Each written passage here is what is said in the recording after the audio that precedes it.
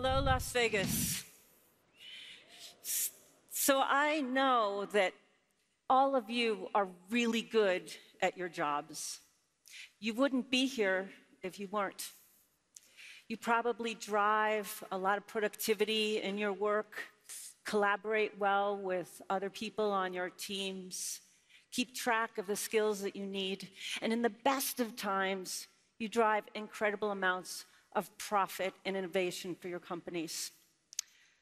Unfortunately, these are not the best of times. So as we head in to the back half of 2022, what do we know about the future of work? Well, at the beginning of the year, we did a study at IDC to understand what types of challenges there would be. And really, what's going to be the core of what we talk about today is what are these challenges of hybrid work? And how do you address these challenges? And where do you stand compared to other people who have really managed to figure this hybrid puzzle out? Because it's not an easy thing to do. How many people here are working full-time in your office? All right, we got like 6. That's awesome. Congratulations. That serves to make my point. When we did the study, we were thinking about all of the types of drivers and concerns that are really leading to this situation. As a colleague of mine said not long ago, 2021 was where we saw all sorts of winds of change. Lots of things changed. They've been replaced in 2022 by storms of disruption. So you have, for example, job unpredictability. In 2021, almost 4 million people a month in the United States were leaving their jobs. Today, people are concerned about being compelled to go back into the office. We also have the threat of COVID and the uncertainty. We're in a lull. Maybe it'll come back, maybe something else, monkeypox, you know. There's a lot that is part of our personal lives that's being brought into our professional lives. And of course, there's the economic volatility, the war in Ukraine, supply chain shortages, all sorts of other concerns around a recession. Will it happen? Will it not?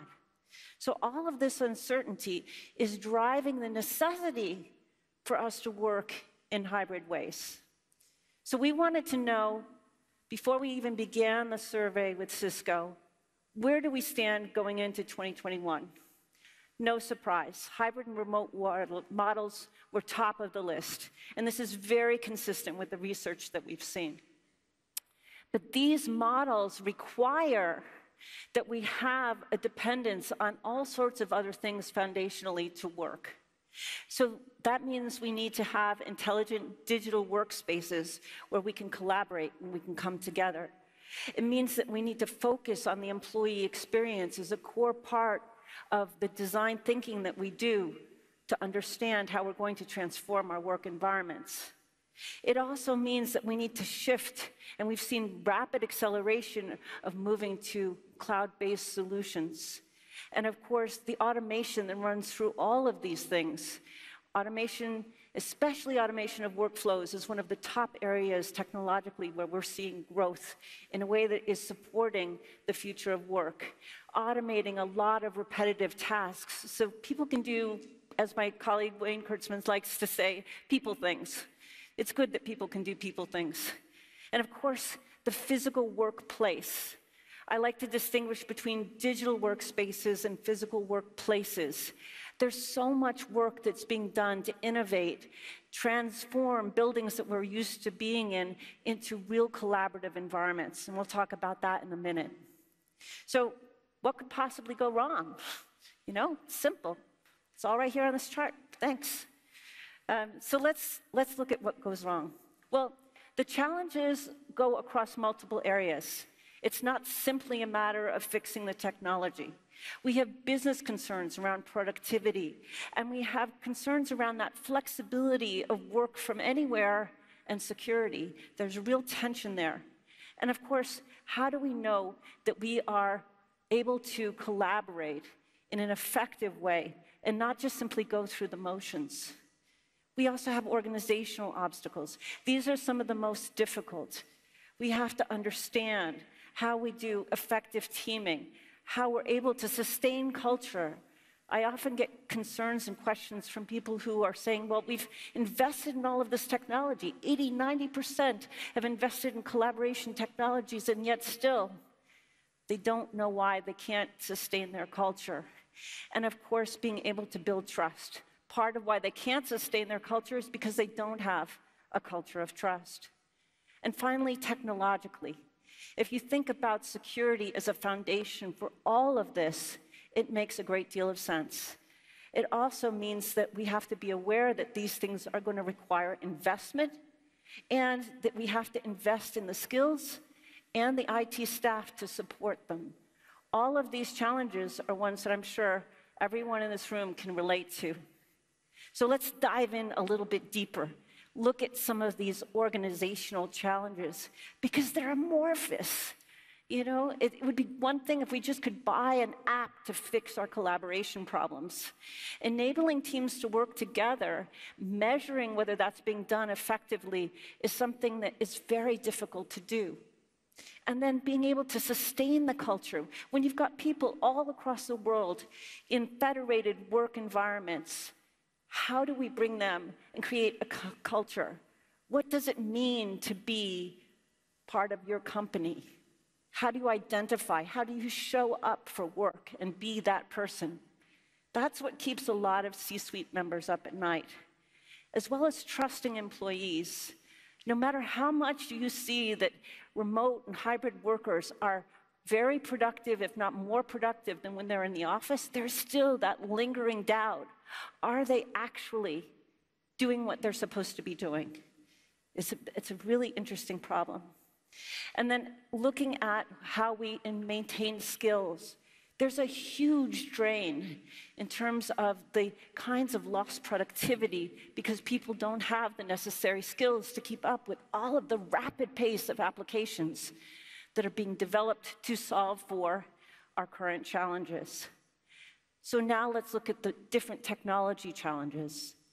In some ways, these are simpler. They're much more straightforward. But the reason I share this chart from the Cisco study is because what it points out is a couple of things.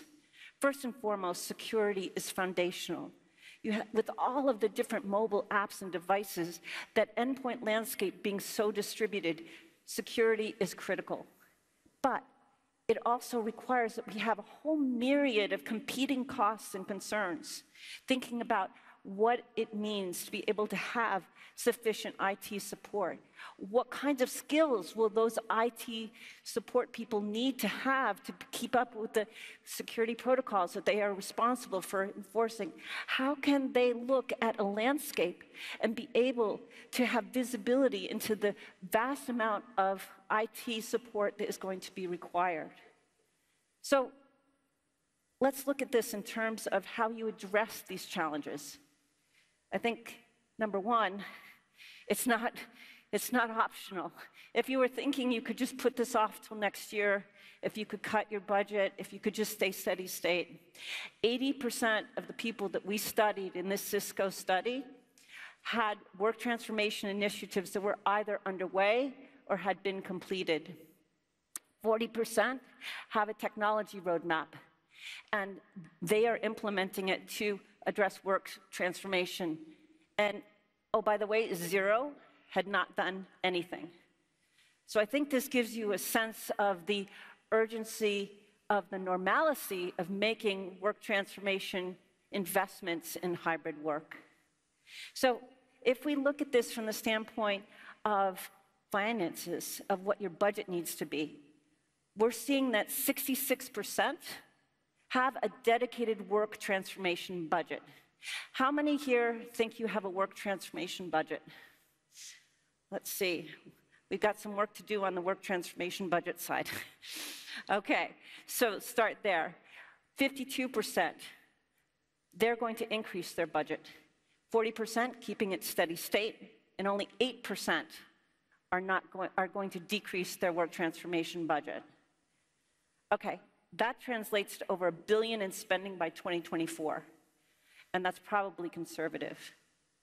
So let's look at where these investments are going to be. If you look at the technologies that are going to enable that sustainable hybrid culture, that nirvana state, well, it includes investing in things like digital tools to be able to drive creativity and innovation. One example from one of our IDC peerscapes was a retail manufacturer of clothing. They invested in advanced CAD programming software, as well as increasing their network capacity, so their distributed workers could look very closely at in large pieces of fabric, make choices about what they were going to be making and how they were going to design their clothing. You have to think about the common communication tools and have presence awareness. It's not enough that we just get on a conference call. Right now, it's all about creating a parity of experience. How is it that we can feel like we're all together in one room when we're in different rooms, or when some of us are together and some of us are apart? And then think about those integrated workflows. This is the fastest growing area of automation that we have seen. And you think about it from a day in the life of a worker, a hybrid worker. They're looking at their experience from the standpoint of their endpoints, the workflows to get them connected from their home to their office, through the building, making sure that they're going through security checks, making sure that they're going through health checks. And then perhaps they need to get in and book a cube or go into a conference room. There are so many different apps today. Think about it when you went to make your reservations to come to this conference. Think about all of the apps that you had to use to make your reservation, to call an Uber, to be able to check into the hotel, your security requirements. All of these things start to become part of an ongoing workflow that gets increasingly complex and increasingly complex to manage. So being able to have these accessible tools that allow people to work in different lifestyles across different devices and different configurations is a critical component, not just of your technology landscape, but part of your human and cultural landscape. And then, of course, there's security. And I like to think of security as sort of an all of the above, please, you know, when you're looking at it. Because as we talked about a minute ago, it's really part of an extended workflow. From the mobile devices that need to be secured, to the networks that ensure that people can get access at speed and scale, and in a way that's going to have integrity over time.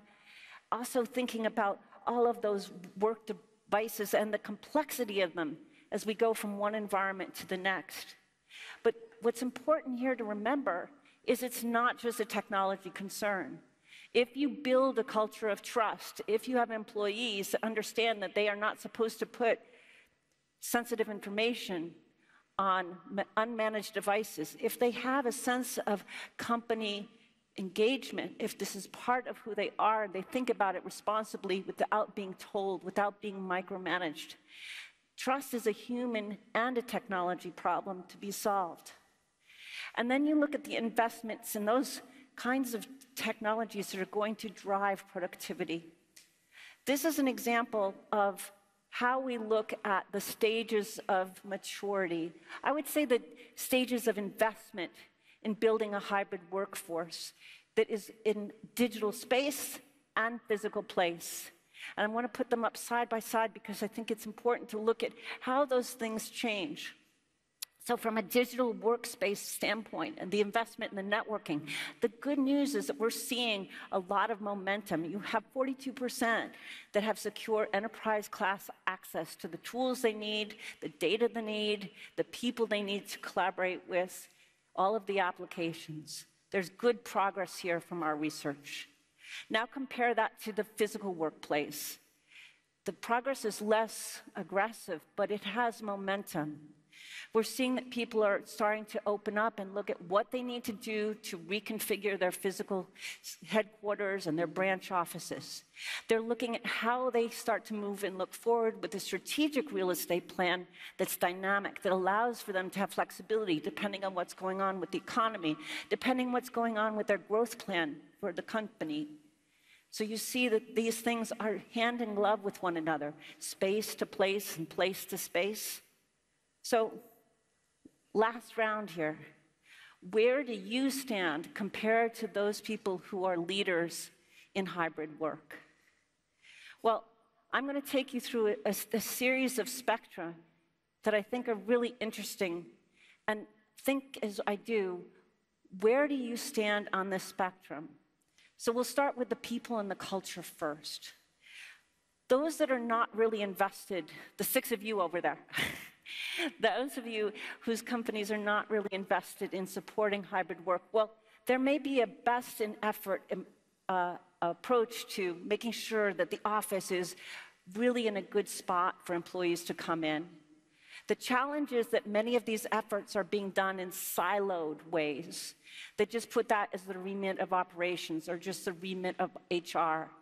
And what we really need to be thinking about is how do you get all of those cross-functional leaders to be thinking about hybrid work collectively and in an integrative, systematic way. On the other end of the spectrum, we have adaptive, seamless, secure ways of collaborating. So what the research showed us is that 46% will enable safe, secure work from anywhere, but less than half of those have reached that truly integrated hybrid state on the far right here. So what do leaders do? They help to build a culture of trust so that all employees feel that they're on a par, regardless of whether they are sitting in their home office or sitting on a tarmac on a plane or in a waiting room someplace, that they have the capacity to feel connected in a way that isn't second class. So then, how about the technology? What are we seeing there? Well, work transformation is really this stepwise journey. It's not as if you're on the left and you haven't done your work and you're behind the 8 ball. You're on the right, you're perfect, you're good to go. It's about being able to calibrate what you need to do for your next steps.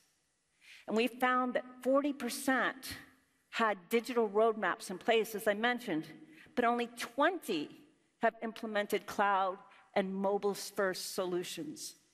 And I think that's critical, because if you want to get that flexibility, if you want to have that fluidity, if you want to have a culture of trust that is based on having access to the right tools and the technology and the people, you need to make that investment.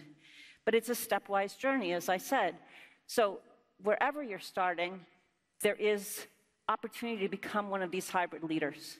Well, what are they doing? They're making sure that the support there is for secure environments that are oriented towards hybrid work. They're designed to create that parity. And parity of experience is one of these big sort of marketing terms. And we have to think about, well, what does that mean? What does that mean for a day in the life of your organization? Who are the folks that feel left out in the meetings? Who are the folks that get to lead them? How do you give everybody a voice in making those strategic transformations and help them to feel included? So the next step, facilities. We talked a little bit about those maturity models, those that are just thinking about how are we going to reorganize to be able to implement a return to office? How are we going to think about physical buildings in new ways that take us from simply a place to work to part of our work journey, and more importantly, part of a larger strategic imperative to foster much more of an environmentally conscious way of working, a much more socially conscious way of working, and one that is guided by governance. It's not simply throwing that ESG term around and having people say, oh, good, we're LEED certified, we're good, thanks. It's a much more holistic way of thinking about facilities. And we see that there are 52% that are investing in traditional office space or branch in remote locations, but this takes time. I've spoken with leaders at JLL, I've spoken at others that are looking at how to retrofit or recreate their campuses to be much more of an integrated and seamless experience for employees. And the momentum is growing, and the pressure is growing to be able to think about buildings as not just being, say, LEED certified, but being healthy buildings for employees, being centers for innovation, that bring people together who are physically side by side, but also people who are in very distributed and remote places. So what do the leaders do? They think about the hybrid building, the hybrid facilities, as something that is purpose-driven. I've done quite a few interviews with leaders who talk about how on the digital side, they create office hours for their senior leaders to meet with people. And on the physical side, they are creating very dynamic environments that can be reconfigured, that can be purpose-built and designed for building out those collaborative experiences. So now I save the sexiest one for last, policy. What's interesting about policy, sexy though it is that many people get ahead of the game. And if you remember, probably going back over these last 2 years or so, we were all going to go back into the office in September, right? Then it was going to be December. Then it was going to be March. Then it was going to be June. Then everybody just threw up their hands and said, whatever.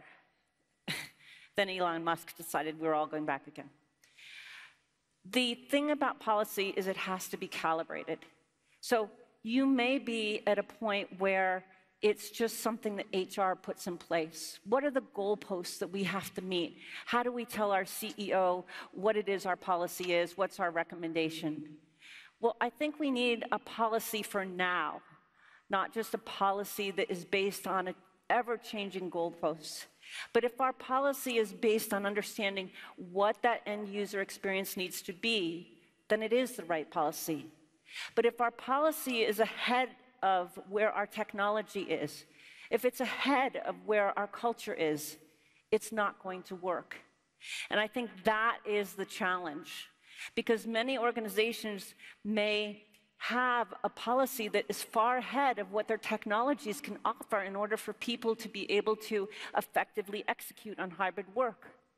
Conversely, some of them have made huge investments in having access to collaborative tools and having access to the kinds of metrics that help you to understand how your organization is integrated or not integrated, how learning in the flow of work is progressing, how application usage is succeeding or not. And in those instances, that's good. But if you have a senior leader, and I've had many conversations, that doesn't think that employees are trustworthy, having access to that technology is not going to succeed. So what did our research tell us? 51% are building long-term hybrid work strategies, but only 31%, they're limited to work policies. So I would really encourage you to think about this in terms of not just the minimum viable remote work policy, but being able to calibrate, because that's what the hybrid work leaders do. They align their hybrid work policies to whatever the maturity and the sophistication and the capability is of their culture, their people, their leadership, and their technology. Making sure they're calibrated, making sure they're iterative, and not something that's just sort of written in stone. So what's the payoff? Well, those that do this well, they see 25% higher improvement in attracting top talent. They see higher improvement in business agility, in regulatory compliance, and yes, the holy grail, employee productivity. So there really is a payoff to making these investments. It's very much worthwhile. I think what is something to keep in mind, and I will leave you with this prediction from IDC, by next year, 70% of the G2000 will deploy remote and hybrid first models. It's because of all of the disruption that we talked about at the beginning of this conversation. And it's something that you can expect to see in a way that will help to engage a much more diverse workforce to help address those skills gaps and all of the challenges that we're facing in a very confusing time. So I will leave you with 3 questions. Are you in a position to know if your clients are ready to make this kind of transition? Are you ready to make this transition? And where will you need to move first? What will be your next focus point?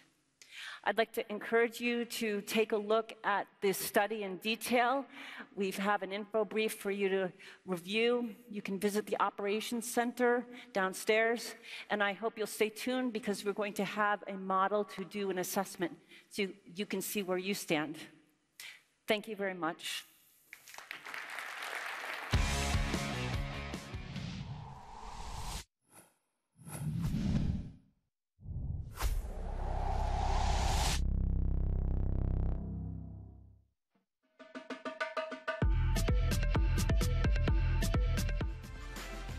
Good morning. Happy Tuesday morning, everyone. It is so great to be here in person with you all. And in typical hybrid work fashion, I'm also really happy to welcome you. Good morning, good afternoon, good evening if you're joining remotely. It's great to have you here with us virtually as well. As Toby said, my name is Chris Story. I have the honor of leading the Networking Experiences team. That Networking Experiences team is comprised of That Networking Experiences team is comprised of the Cisco Enterprise Networking, that's the Catalyst and DNA Center, Viptela, and so much more teams, the Meraki teams, and Cisco's Industrial IoT Networking team. And when I started my Cisco tenure, I came from the Meraki team, and now I'm just so happy to see how we bring these things together to be able to do so much more for you, our customers.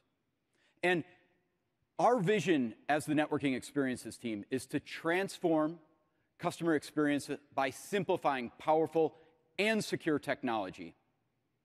To do this, we bring together the strongest networking technologies in the industry and bring them together in new and innovative ways to deliver more value to you. And we are going to continue to do this and deliver the best end-to-end customer experiences while we also enable the campus of the future. And while we work to innovate and bring that campus of the future to life here, there are a couple of trends that we all see that are guiding the evolution of what we do here inside of Networking Experiences. The first is cloud. We all recognize the benefits that can be achieved by going to the cloud. Workloads, distributed apps, so much of this has already moved to the cloud, and that trend continues in so many different ways. Speed, flexibility, greater insights, all things that we see customers being able to get when they move certain things to the cloud. In our networks today, we have an amazing amount of data that we need to find ways to better tap into, to be able to bring insights into what we do, to guide ourselves, to help our businesses do more with what they already have. And being able to harness the tools like AI and ML to be able to do more automation is just so important for us all right now. In just last week, I was speaking to Gartner, and they continue to say that the #1 thing that they hear from the folks that they talk to is IT resources continue to be our limiting factor in what we really need to be able to do. The more that we can automate our networks, the greater that it will allow us to take those valuable IT resources and be able to focus them on what our organizations want to achieve, what our organization's missions is. Now, we know that as we continue to innovate on our networking portfolio, we need to do that in a way that allows for more flexible consumption. We hear from you every day about how you want different ways to be able to consume our incredible technologies. We also hear so much about how you want to bring together the IT and the OT networks for some of the same reasons that I've already talked about the ability with your IT resources to do more, to be able to accomplish more, to have policy and security that spans throughout your network, to be able to not have to cross-train so many people to do so many different things. And when we build and innovate on our networks, security is absolutely essential to everything that we do. Security needs to be built throughout the network, not just at the perimeter. And finally, we all know how much hybrid work in these last 2 years have changed the way that we need our networks to perform. We need to be able to rapidly adopt, connect anyone from anywhere at any time.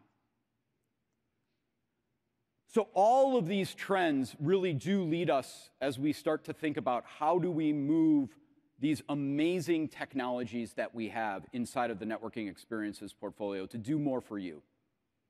And it was amazing, Todd's keynote this morning. I know for our teams, it just brought us so much joy to see all the innovation that our teams are delivering. And we are looking to be able to, as Todd said, bring more flexibility and choice without compromising power in what we deliver from our networking technologies. Now, within the networking experiences portfolio, we have the two leading technologies in the industry, from Meraki, the #1 in cloud management, to Catalyst. Just the iconic technology that does so much for building networks throughout the world. And with Catalyst and DNA Center, you have the ultimate and most flexible, most choice, the deepest heritage of all the capabilities that we have in our networking portfolio. And with Meraki, you have that simplicity, that ease of management, that ability to rapidly adapt to what's being changed in front of you. And those cloud trends that I spoke about, that's true for all of us, right? We know that by leveraging the cloud, we can do more. It helps reduce the complexity of managing your network. It makes you more nimble, makes you able to respond to changes faster. It gives you access to data far faster than you've had before. And in general, it just gives more agility to your IT teams and ultimately your users in delivering outcomes of what you need to do. Now, our goal here by bringing the Catalyst and Meraki portfolios together is to deliver a more agile IT platform. Innovation can happen faster for your organization when we do this. And by bringing Catalyst and bringing cloud management to the Catalyst portfolio, we want to accelerate your transition to the cloud. Again, to bring those benefits, more agile, more agility, being able to move faster. Now, when we look at these two amazing things, there are so many different options of how we can bring them together to deliver value. And when we do that, we start with the recognition that not every customer's journey to the cloud is going to be the same. And we need to meet you and give you the tools to move to the cloud when you want to. Again, we recognize the benefits of the cloud, but we also recognize that for many of our largest customers and many of our customers in general, you want to continue to tap into the huge amount of capabilities that we do have through our on-premise DNA Center capabilities as well as CLI. So we're going to continue to invest in making you successful in deploying and managing your networks when you want to do it on-prem, as well as through cloud management. So we really have two ways and choices for you to operate your networks. That's great, but it can be hard then to operate both of these. So we're taking a host of actions and how we deliver our products to be able to make sure that no matter which way you choose, if you are moving to the cloud, that we make it as easy as possible for you. So there's 3 things that we're really doing that I'm going to highlight here today that are going to help you on your journey to the cloud or continuing to manage on-prem. First, we're bringing converged Catalyst infrastructure, both being able to manage it on-prem or in the cloud. I'll talk more about that in a second, but this underpins so much of what we do in our strategy for innovation. Next up, we know that many of you, as I said, will want to continue to manage your devices through CLI on-premise. We're bringing cloud monitoring to you to be able to continue to manage those devices on-premise, but be able to pipe that data now into the Meraki cloud, allowing you to move faster, get greater insights, be able to track clients all through that single pane of glass Meraki experience while continuing to manage that device on-premise.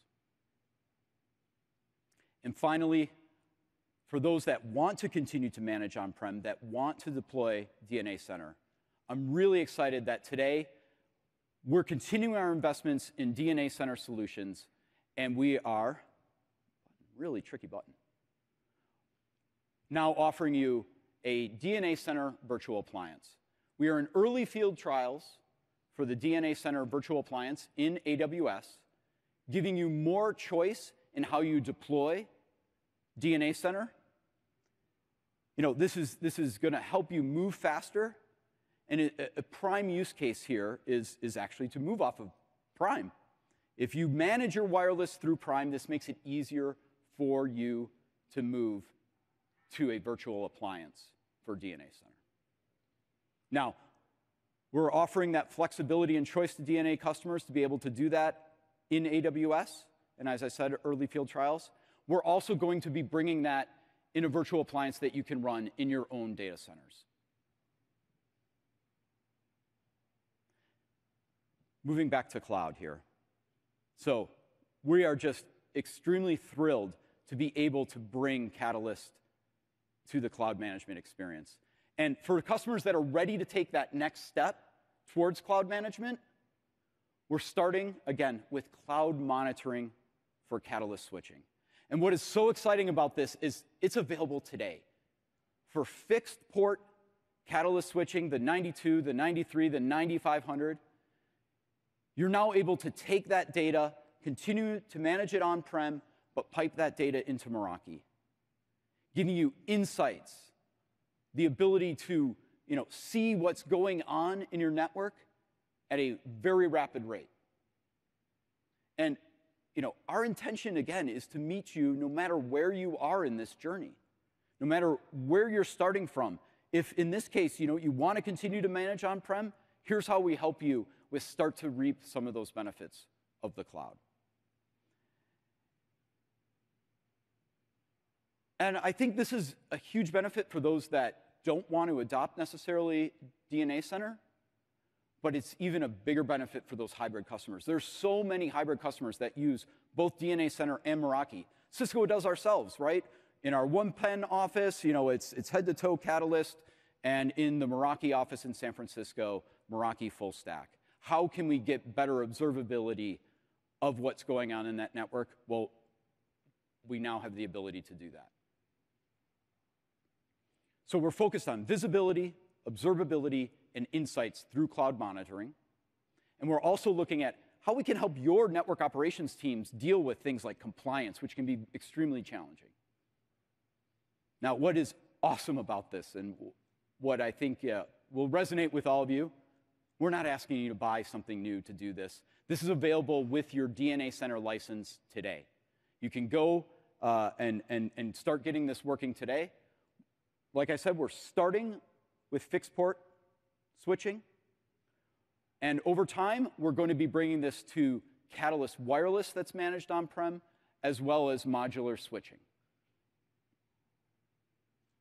Now, beyond monitoring, in the journey to full cloud management, I'm extremely proud of what the team has done here, that they now have, in early field trials, the ability to take a Catalyst 9300 and be able to migrate that into the cloud. So no longer managing it on-prem and going into Meraki, migrating that device into the Meraki full management dashboard experience.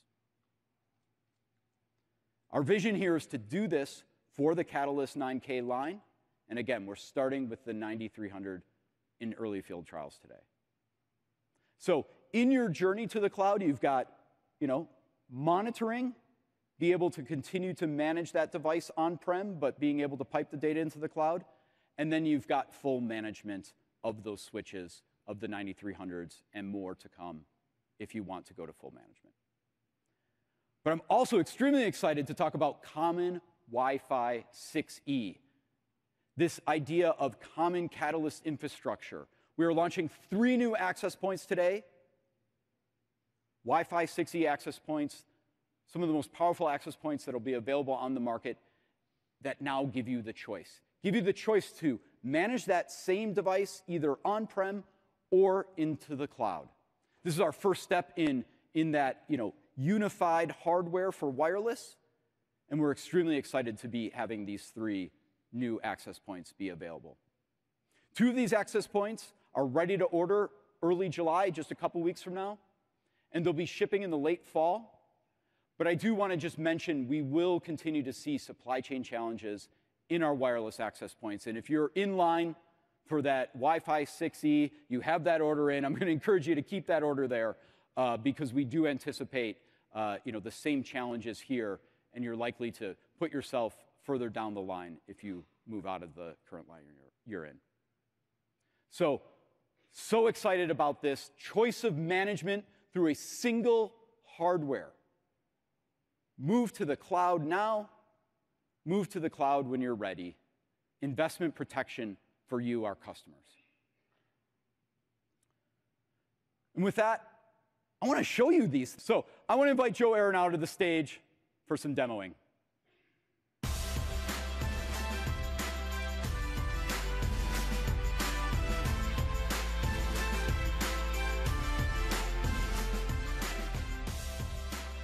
Thanks, Joe, Chris. thank you. Thank you so much. I am incredibly excited, and it's great to show it live. It's real. So let's get into it. Absolutely. So you talked a lot about bringing the cloud to these Catalyst platforms, bringing these platforms into the Meraki dashboard, and that's what we actually want to show today. We want to show you what this looks like in the dashboard itself. So what you're seeing here is a network topology for a network that actually includes pretty much all the things that Chris talked about today.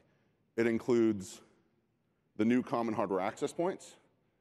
It includes some Catalyst 9300s that are actually fully migrated to cloud management. And it includes some 9500 core switches that are managed on-prem, but they're monitored from the cloud. So we're going to dig in. We're going to look a little bit at what each of these looks like.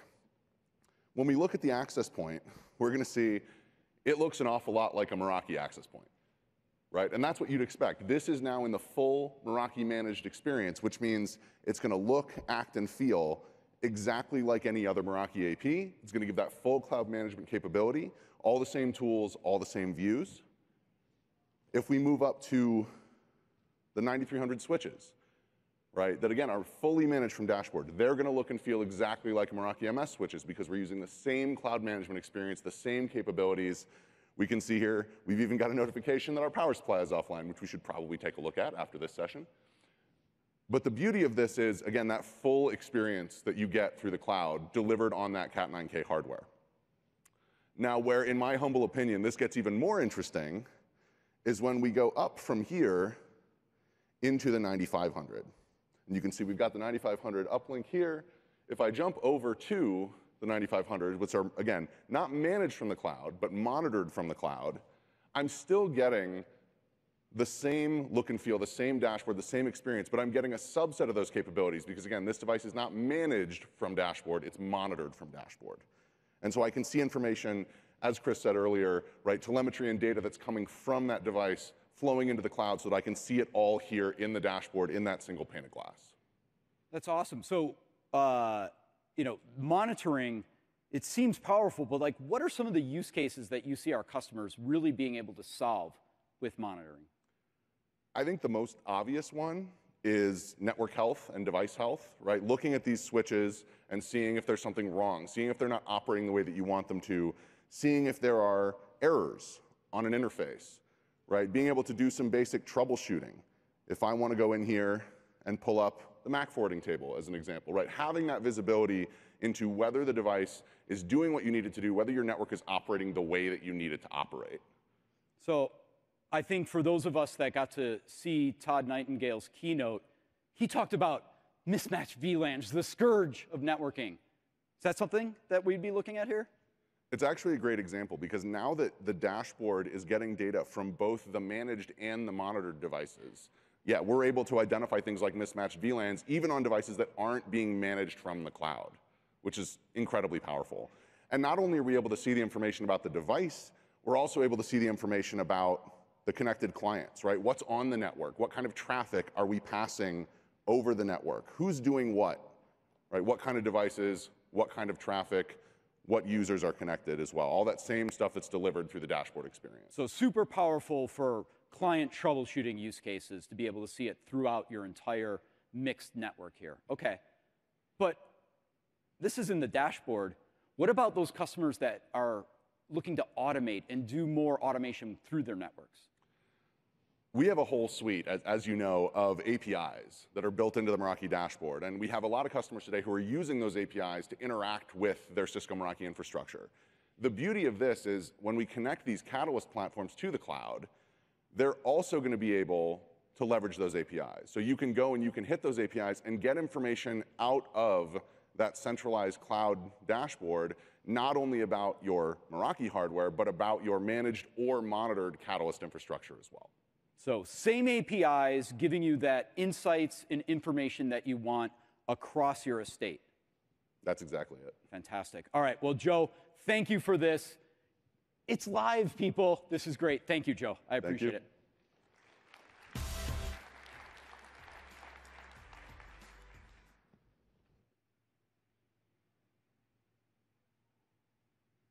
All right. So there is so much more to learn. We are taking our first steps here. I want you all to be able to learn more about these first steps, but we're just thrilled with all of what we're going to be able to do here. And I want to thank you for being on this journey with us as we continue to deliver more innovations in this area, as we bring Catalyst to that cloud-managed experience, but also continue to invest in the tooling that we have to be able to manage your devices on-prem, but also be able to link them up and do more with your estates. So to learn more, please go to Grant Shirk's Product and Solutions Overview, your networking journey your way. You can hear a lot more about how you can get started on your journey to the cloud, if that's your journey today. Stop by the networking demo booths.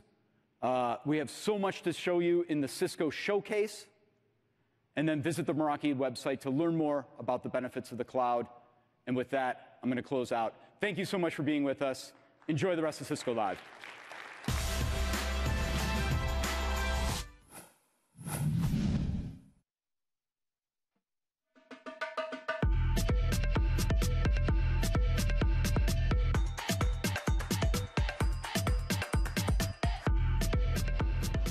We just heard from Chris Story in the Innovation Theater about unified management. Catalyst, Meraki, it used to be an and, or, now it's two great tastes that taste great together, and it's the same, is what we're saying now. We can do all that we did before within the DNA spaces, moving those policies back and forth, but you can actually manage and monitor them anywhere. You're on your way to the office to do some monitoring. Oh, hit some traffic. Oh, I can't get out of the house. Oh, I just don't want to spend the gas to get there. I can manage it from anywhere, so you can do it from the cloud. So if you want to learn more about that, wherever you are on your cloud management journey, there's more that you can find in the networking space and the networking showcases that we have down here over at the Network Operations Center next to us at the broadcast studio. I'm Annie Murphy. I'm here in studio, actually on the World of Solutions show floor, live from Cisco Live, Las Vegas 2022.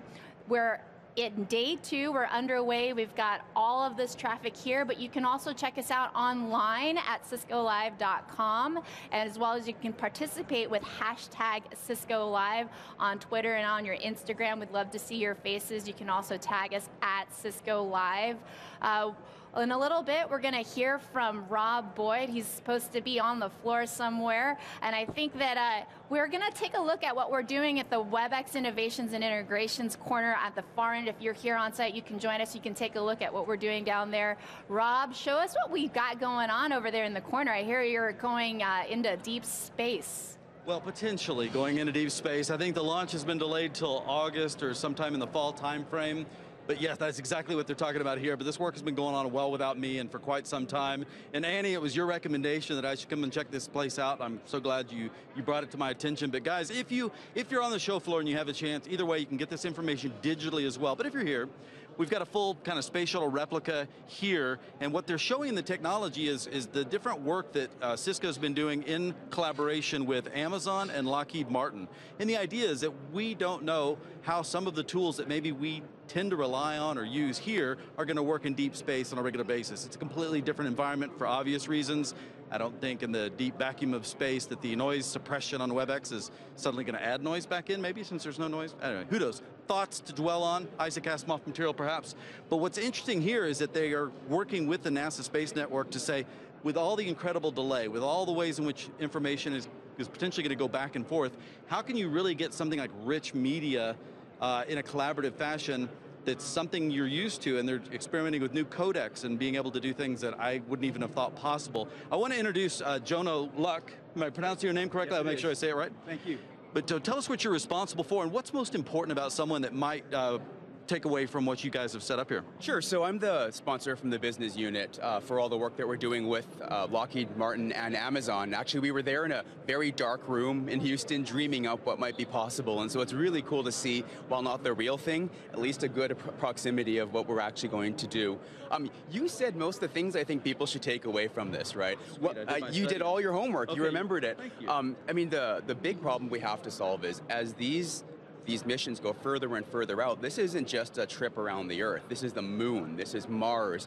There's a lot of problems that we have to solve. You mentioned the codecs, compression, the latency. It takes a long time for signals to get. That's hard work that we had to figure out, and we're super proud that we, with the WebEx team, were able to do that.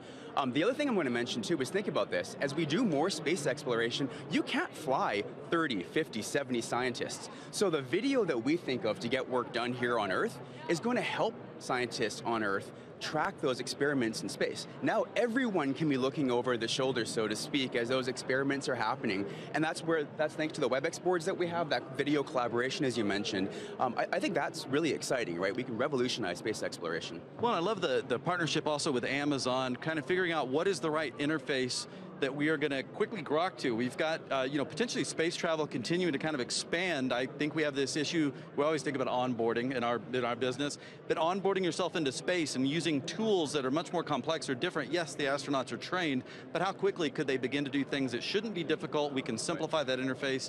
Alexa, even when not connected to the cloud below, has to be able to understand maybe a completely different set of instructions here. Is that kind of the realm in which we're doing the partnership with Amazon there? It absolutely is. I mean, something we take for granted, like asking Alexa a question, what's the temperature outside, what's traffic like you said, can revolutionize how those astronauts get work done. The screens they have to deal with have hundreds of data points. And so with Alexa, asking a question of what is their rotational velocity, what is the temperature, makes it fast, easy, and hands-free.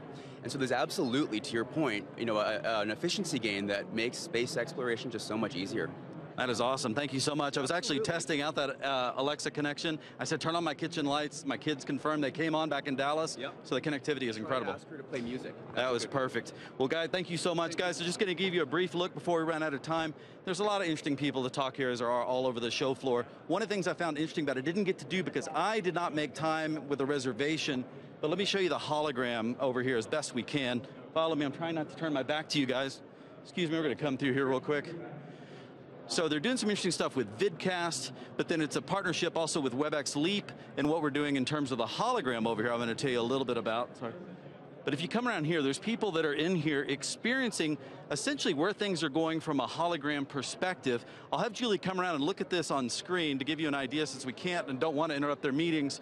But essentially, this is where some of our collaboration is now going. It's not out yet, but the testing is going on. You can come to the booth, you can experience what it would be like to interact in a holographic fashion with more senses engaged, really making kind of a different remote, but maybe much more personal connection when you start looking at where these things are going here. And to be fair, WebEx is not getting into the glasses business. We're not trying to make headsets or anything like that. They're really about a platform, and I think that's the right place to be. And it's really about what's that next level of communication, be it in space, with how do we collaborate there and interface correctly, to how do we do it with people here on Earth. We got lots of options, and WebEx is leading the way. So with that, I'll hand it back over to you, Annie. That's awesome, Rob. Are you actually talking to me, or are you actually back at home and I'm just speaking to a hologram version of Rob brought to me by WebEx? Don't even bring that up. You know, I found out from the talking to the Lockheed Martin guys over here, I think the stat they dropped on me was, you know, when you talk about how fast you can onboard and get people working correctly, these astronauts make it's like 250,000 an hour. And so I've made a little mental note to talk to the producers here because my day rate is way off. If that's the going rate that we should be targeting. Well, it's pretty incredible if you think about it, all the innovations that we're doing within WebEx and that partnership. If you're here on the show floor, take a look down there at the WebEx Integrations and Innovation Center. Earlier, we were able to have a really close look at the Cisco showcase. You might see a few familiar faces. We are going to walk you through all of the innovations that Cisco has been able to do, since it's been a while since the last time we were able to be at Cisco Live. We're going to take a look at the showcase theater. We're going to have some walkthroughs and some demonstrations. Why don't you take a look at this tour?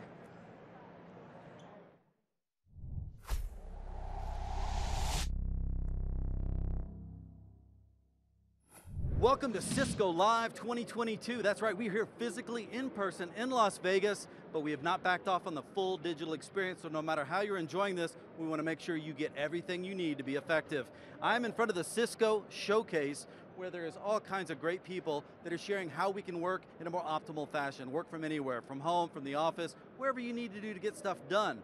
Earlier today, we had a chance to talk with some of the experts to figure out what all it takes in all these different situations to pull off that perfect experience. So I want to share that with you, and we'll start with Lauren White in Work from Office. I am excited to be here with distinguished architect, Vanessa. Vanessa, where are we? Lauren, we're actually standing in the work from office environment, and we also have work from home and work from anywhere. And these three immersive, interactive environments have been set up to showcase how Cisco can make hybrid work better. So whether you're working from home, whether you're in the office, running a global meeting or event, or you're out and about trying to be productive on the go, WebEx powers your hybrid work. So I'd love to show you how we're now hybrid working at Cisco. Let's go. Lauren, welcome to our newly transformed New York City office, Pen 1.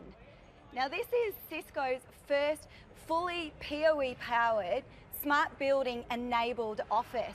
And it's designed to create an environment that will attract and retain our top talent, will maintain their well-being, and give them the ultimate flexible working.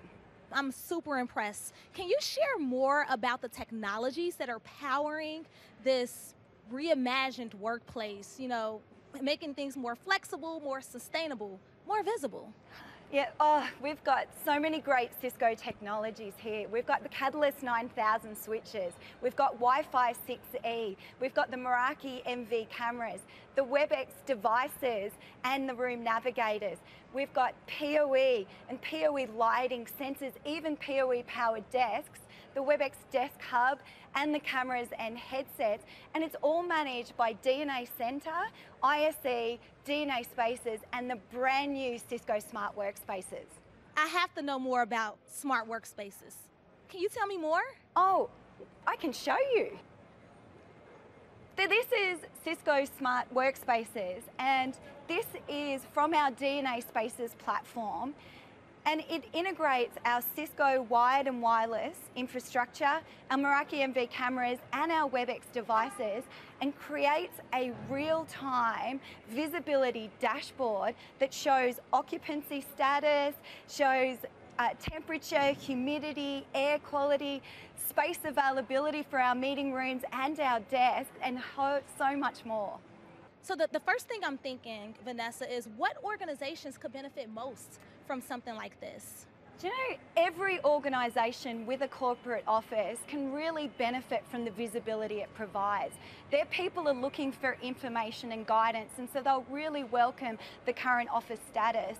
But their facilities, management and leadership really would love workplace insights in the new workplace cadence, as well as workspace usage. And I know that's something every organisation is looking for.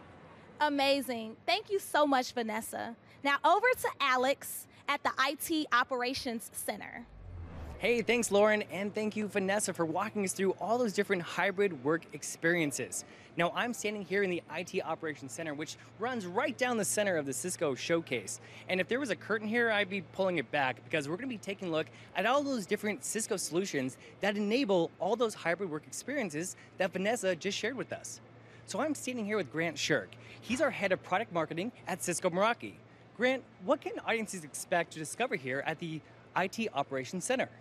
Thanks, Alex. It's great to be here. There are over 20 different demos of those platforms that make hybrid work. Everything from full stack observability from the teams at Thousand Eyes and App Dynamics to make sure that absolutely every application you run is as optimized and running at its best. Then you can step back into the world of security and look at both our Cisco Talos, the power of that research organization, as well as the brand new Cisco Plus Secure Connect Now turnkey SASE solution that was just launched last week. But the one that's near and dear to my heart is the cloud management capabilities that we are demoing here, whether it is the core Meraki or the brand new cloud management for Catalyst that we're announcing in the keynote. Oh, awesome. And I'm very much a visual learner. Can you demo that for me on the screen here? Yeah, absolutely. So what you see right here is the Meraki dashboard. And if you haven't seen it lately, it's got a fresh new look. And this is the next generation Meraki dashboard, and we purpose-built it for the scale of some of our customers who are running Catalyst at the core. What you're seeing here is the switch view. And what is new about this is, unlike the past where it was only Meraki gear visible in this, you actually have the ability to see those Catalyst 9500s, 9300s that are at the heart of your network. And whether your switch is 1,000 feet away, one of the ones running the showcase here, or 1,000 miles away, this one happens to be in San Jose at the Tasman campus. Yeah. I have the ability to monitor, inspect, and even do some basic troubleshooting on my infrastructure. It's an incredibly powerful way for people to scale up and adjust their networks. Awesome. Thanks, Grant, for walking us through this. Now, up next is the Network Operations Center, also known as the NOC, which is essentially the heartbeat of Cisco Live. So let's now go find out exactly what does it take to deploy, monitor, and secure this live Cisco Live network. Hey, Rob, knock, knock, knock. Are you there? Who's there? Oh, it's Alex with a knock, knock, knock joke. Get it? All right, JW's here. We're in the NOC. I'm so happy to have you here, JW, especially physically again. Tell me a little bit about what we have here. Is this real, first of all? Are these just screens to give us some action, or is this what's actually happening on the show floor? Yeah, no, great, thanks. It's awesome to be back in Vegas. It's been 3 years since we've done a Cisco Live, so we're super excited to be here. And you're right, a lot of people do think that this is just static equipment on display, but actually at Cisco Live, our network is a live demo. So this is all actually running the network here at Cisco Live. These are live stats. You can see over here on the wireless count, overnight it was a big dip. Now we popped up, we've got almost 10,000 people on this morning, and the show floor doesn't even open for an hour. So Yeah, I love how the graphics can kind of indicate, okay, people are starting to arrive, whether we see them or not, the data says exactly what's happening as people start to connect. Well, let me ask you, for anyone that doesn't understand just how seriously you and your team take this endeavor, what all does the NOC encompass in terms of what are you responsible for, I guess is one way to put it? Sure, yeah, that's all the network for the event, really. I mean, we have all the Mandalay Bay property, just not the exhibit hall and the meeting areas, but we have the breakout rooms upstairs, we have the technical seminars. We have across the street at the Luxor, we have a direct fiber link over there where we have a distribution. We're supporting testing center and some labs. And then we have fiber to the Four Seasons Conference Center as well, where we have press and analysts. Gotcha. So just the last question, I know you guys are constantly kind of upping your game and trying to get better each time as you tweak, and the services that you provide for everybody here, including all the vendors, because it's very involved. You get here early. What kind of stuff are you doing different now that you think is worth mentioning, you know, as you've improved for 2022? No, yeah, that's great. And we do get here early. We have a really big team. We get support from all across Cisco, from CX, from the BUs, from sales. And then we also have some partners that support us. And we have NetApp in here. We've got Veeam helping us with our backup solution. And Legrand providing this great look for our racks and all the fiber. But what we're doing new this year is Lumen has partnered with us to bring in 3 by 100 gig links. So we actually have a theoretical 320 gig symmetrical out from the venue. Wow. Yeah, that's interesting. I forget, because there's so many different things that go on, is that the event is actually a lot of different events that are happening. You're connecting hotels, you're connecting things that happen at different time frames, from education to certainly all the video streaming that we're doing as well. Well, JW, your team has done good. I mean, we're all online. I've heard zero complaints, nothing but good stuff. So thank you so much. Is there any final point you want to make? You know, I'm just glad to be here, buddy. Okay, I was making sure I didn't miss something. I bet you were ready to say it. Thank you so much. It's always good to see you. But guys, come check out the NOC if you're physically here. If not, there are all kinds of resources online. But with that, let's check back in with Lauren, shall we? Thank you, Rob. I am standing here with Products Marketing Manager Lisa Waddell. How are you? Can you tell us about how the service provider products hardware and optics work together to make hybrid work better? Sure. So the service providers are an essential part of the hybrid work ecosystem. They create the network that connects your working from home, working from your car, working from the coffee shop. They build that whole network. Can you tell us about the innovations and service provider Wonderwall? So what we have here at the SP Wonderwall is the Cisco blueprint for service providers. We have a full production environment that Cisco builds. So I want to tell you a minute about why this matters. Cisco's purpose is to build an inclusive future for all. And so what we're doing is changing the economics of the internet to close the digital divide between those that have high-speed internet and those that don't. And we're also helping create networks that are more affordable, better managed, and lower optics. And the question is, how do we do that? We combine the power of optics, silicon, software, and systems. Together, these components are converging different layers to make a fully automated network. We're converging as much as possible in the transport layer, in the automation layer, in the subscriber management layer. And this is changing the economics from a capital perspective to an operational perspective. And we're seeing great results. So some of our new solutions like routed optical networking are bringing our customers lower TCO by as much as 46%. And when those that have been in this transformational journey have been better able to respond to the pandemic and the hybrid work models that have come out and all of the connectivity that's needed. So I want to talk a little bit about the Wonderwall here. So we have a full production environment from access, pre-aggregation, aggregation, core, and we have along each area the components that you need, the optics and the appliances that you need. I really want to tell you about Cisco Silicon One. It's our unified network processor architecture that we built in-house, and it's used in all of our devices. We also have optics devices that you can see here at the Wonderwall.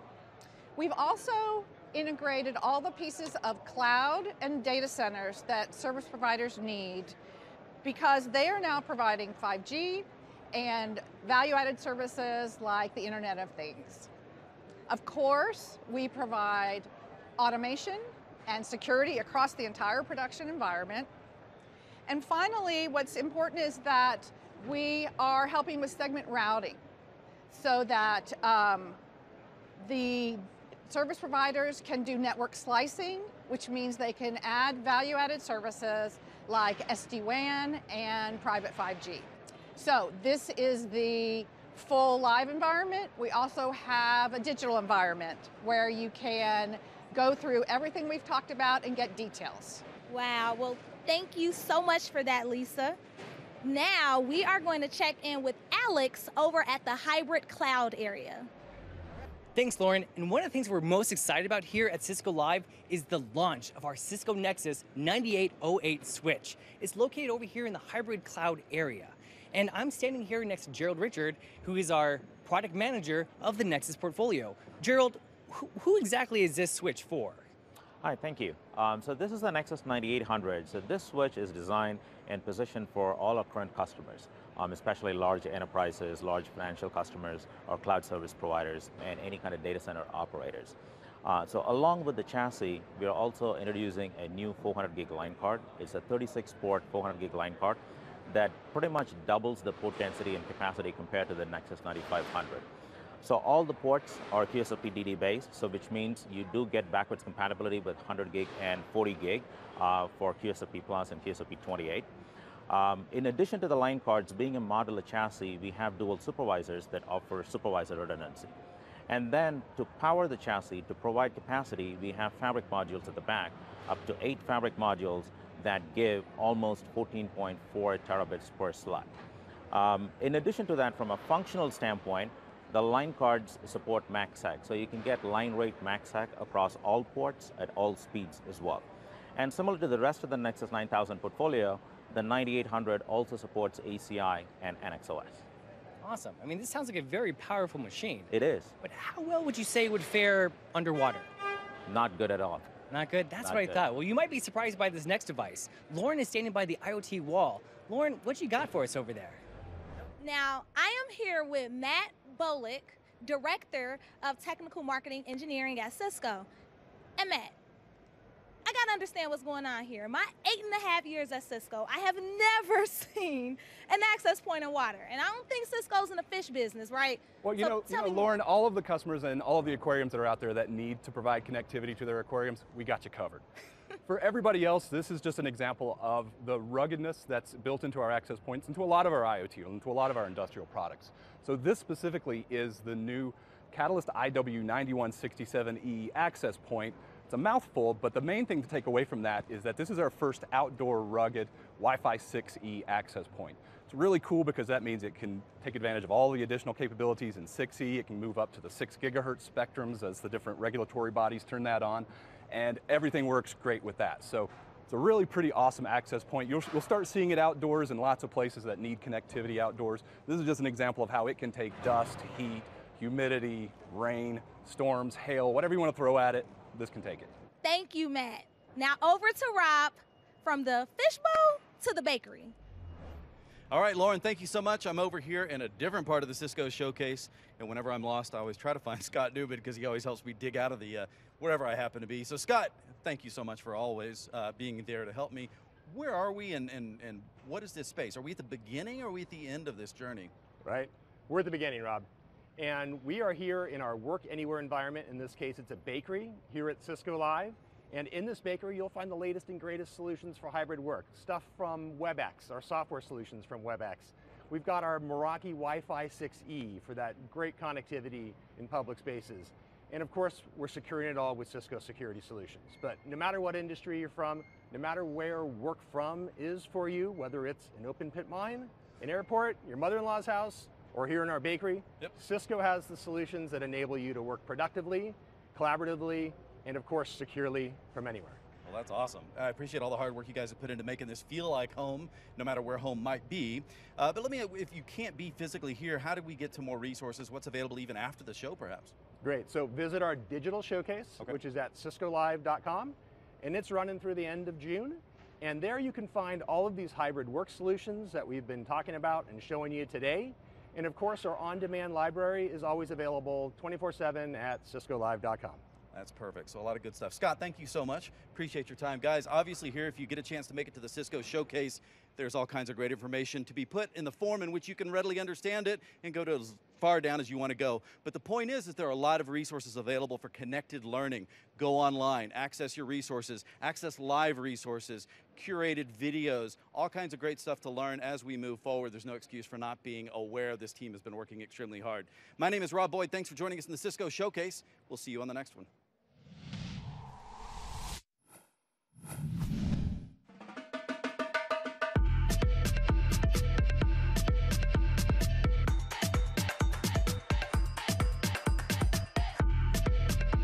That was a great look at the Cisco Showcase tour.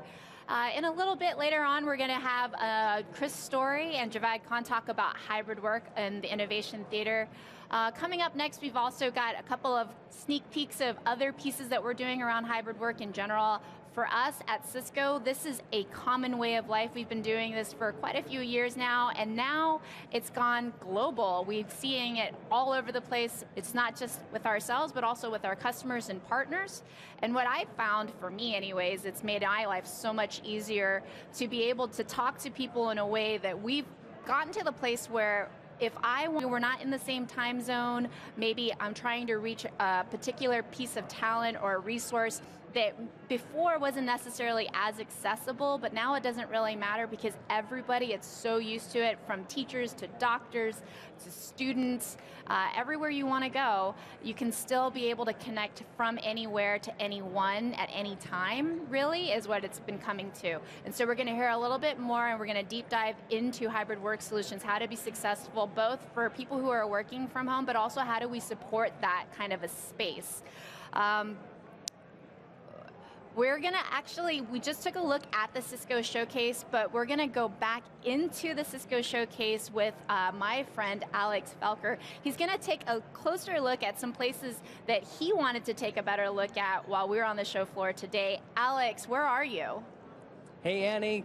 Yes, I'm over here in the hybrid work experience section, and I want to show you exactly what it looks like when I work full-time remote, because I am full-time remote from Denver, Colorado. So I'm very much used to the space. So come over here to my home office. Well, it looks similar to this, maybe not as clean and white everywhere, probably a lot more food, and oh, there's my coffee, perfect. That actually is pretty normal. So as you can see with my home setup, I usually have my laptop plugged into my Desk Pro, giving me that very much that rich sound, that in-person experience that I have with people who are dialing in from other telepresence units and things like that. As you can see, it has great HD quality. Let's go ahead and see. Whoa, hey team, how's it going? As you can see, perfect. Yeah, we love this experience with the Desk Pro connected to everything. It powers my machine. This is probably not my decor choice, but I would typically have my dog Ringo here next to me. Hey, even comes with a WebEx collar. Nice to be on brand, Ringo. Appreciate that. Who put a metal ball in there? That's probably not good for the dog's teeth. But sometimes when I'm working from home, you know, my toddler gets sick, he needs to stay home with me. I can't always work in my home office. So there are sometimes times when I need to be able to have that immersive experience in a portable way. That's why we have this Desk Mini, which is actually probably half the cost of that Desk Pro. And if I had this, I could not just be dependent on my laptop as I move to the bedroom, to the kitchen. I could actually have that same rich experience, put the computer right in front, have that dual monitor, and then if I need to move room to room with my son, I can just pick it up and take it with me. And then after the call, I have that great speaker just to rock out to some music. I can probably hold a cup of coffee at the same time while I carry this thing. Oh, just kidding, it's fake. It's fake here. The machine is real, but the coffee, that's fake. So now as we walk over here, let's say I need to go into the office now, and I'm moving from my home. I drove over to, let's say, the Denver office. I want to make sure, hey, what's the floor looking at? What's the capacity? How many people are actually in here that are going to be joining me today? Well, I can take a look at the monitor that might be displayed right when I get out the elevator door. There's going to be a monitor that shows me exactly how many people are here. All the red dots that you see right here are occupied rooms. All the green ones are ones that are available that I could go dial into, have a chat, take my meeting from there. And I have this great insight into, like, what's the temperature like? What's the air quality like? Is it good? What's the density of people that are in all these different rooms? If I join a call with a couple colleagues within one of these conference rooms, the temperature will automatically adjust because it knows that we have much more body heat within that room. So awesome information that's coming to us from the Cisco DNA sessions. So with that, I think this is a good overview from going from the home to the office. Annie, what did you think of that? Going back to you. That's pretty awesome, Alex. I'm kind of here in studio, so I haven't had a chance to go over there and check that out yet. If you guys are here in Las Vegas, go check out the home office hybrid work setup over on the Cisco Showcase floor. Earlier today, we had the first keynote of the event on day 2 at the top of the day. Alex, I know you were taking some good notes. For me, I think what really stood out was just this idea of complete flexibility, cloud, being able to kind of pretty much connect from anywhere to anyone, any place, anytime. What were some of your key thoughts or your thoughts on the keynote this morning? Can Alex still hear me? Oh, I can't. I guess he can't hear me, so we can't hear Alex. Well, for me, what I thought was really interesting is that we talked about, and Todd really kind of brought this out as well, when we were thinking about being able to go from a Catalyst to a Meraki, doesn't matter if it's a switch or an access point. We've got these dual personas, not just in the switches, but in the APs as well, which is pretty cool in terms of access. And you think about how many endpoints, the diversity of endpoints, as well as being able to manage, as well as the monitoring piece. It doesn't really matter. I know that you have folks that maybe it's a different group that's looking at the monitoring piece, you have a different group that's looking at the management piece, and they may be having to switch between different interfaces when they're doing this, and it doesn't matter if they can connect in the operations center or from home, and they'll be able to actually have the same experience regardless and have that same rich insight, data, telemetry from all of those endpoints as they come into the switch, regardless of platform and what they can come to know and love from Cisco, and in a changing environment, why it's so important.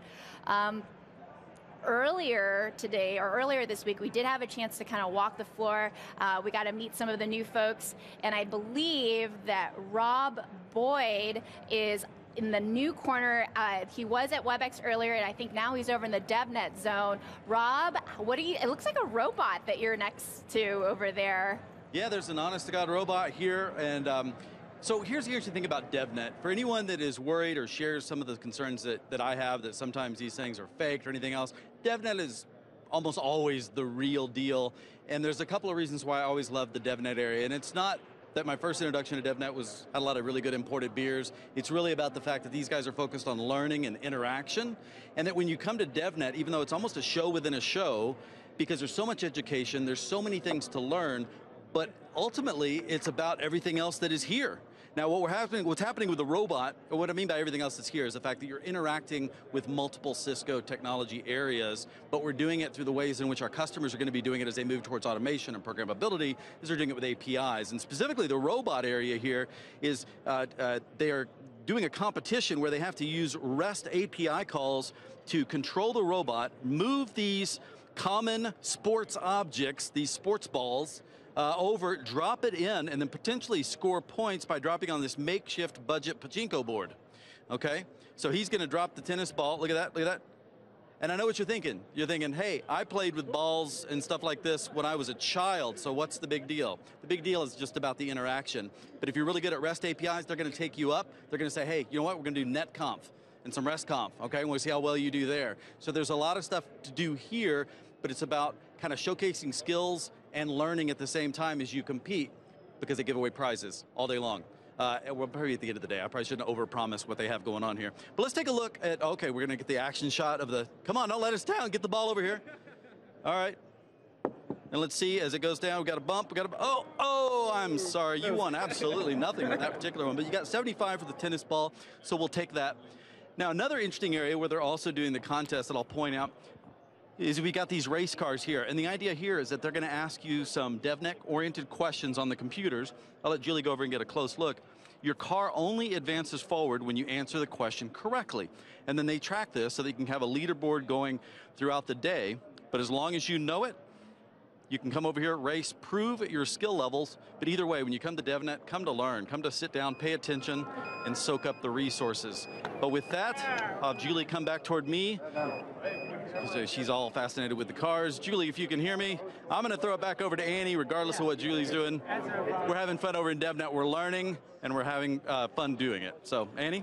Oh, that's awesome, Rob. Also, just for the folks that are watching this broadcast from home, you can participate in the DevNet Dash as well. We have a virtual version of the DevNet Dash where you can go ahead and test your knowledge of DevNet and see that you can compete against other folks to see how you do on the virtual leaderboard. If you are here at Cisco Live on site, next to the DevNet Dash, I want you to take a look at the most fastest autonomous car in the world, topping out at 192.2 miles per hour, also brought to you with the power of DevNet.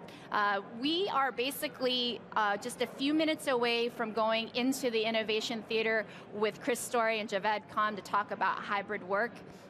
We are a couple of different housekeeping items. Just remember just to tweet us, #CiscoLive if you're here on the floor. Earlier, I was trying to get into the showcase to talk to Alex about his thoughts on the keynote. Alex, can you hear me? Yeah. Oh, we've got Alex back. Hey, Alex, how's it going? Annie, it's going pretty good. How are you doing in the studio there? I'm doing pretty good. We're definitely underway halfway through the event. Perfect. Well, I'm just around the corner from where I left you over at the Cisco DNA Spaces. I'm here at the Cisco on Cisco booth, also known as Cisco IT. I'm very familiar with this space because this is actually the team that I spent a decade with of my time here at Cisco. And so Cisco on Cisco is all about telling our story.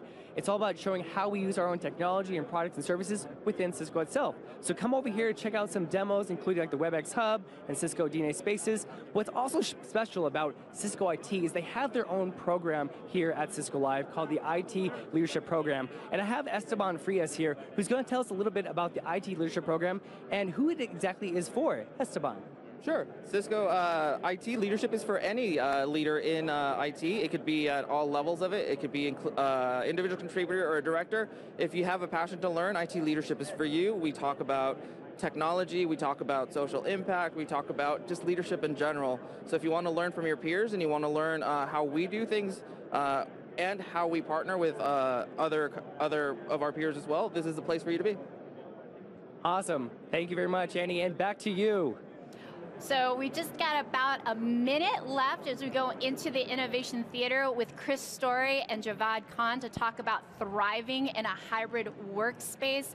We just heard from Alex on the showcase floor, also in the hybrid workspace. If you're here, go and check it out. And I think we're about to go into the theater. Yes, we're very close, and we are going to look at, oh, I'm sorry. Earlier today, we had heard a little bit from Chris Story in the Innovation Theater about how to manage all of those kind of infrastructures and spaces. We're now going to go into the experience themselves for the workers. I believe we're almost ready. I'm just making sure that we have, I'm not seeing anything on my monitor down here, so I just want to make sure that we're almost ready for the setup to see Javed Khan joining the stage, and I believe we are ready. So here we go to the Innovation Theater.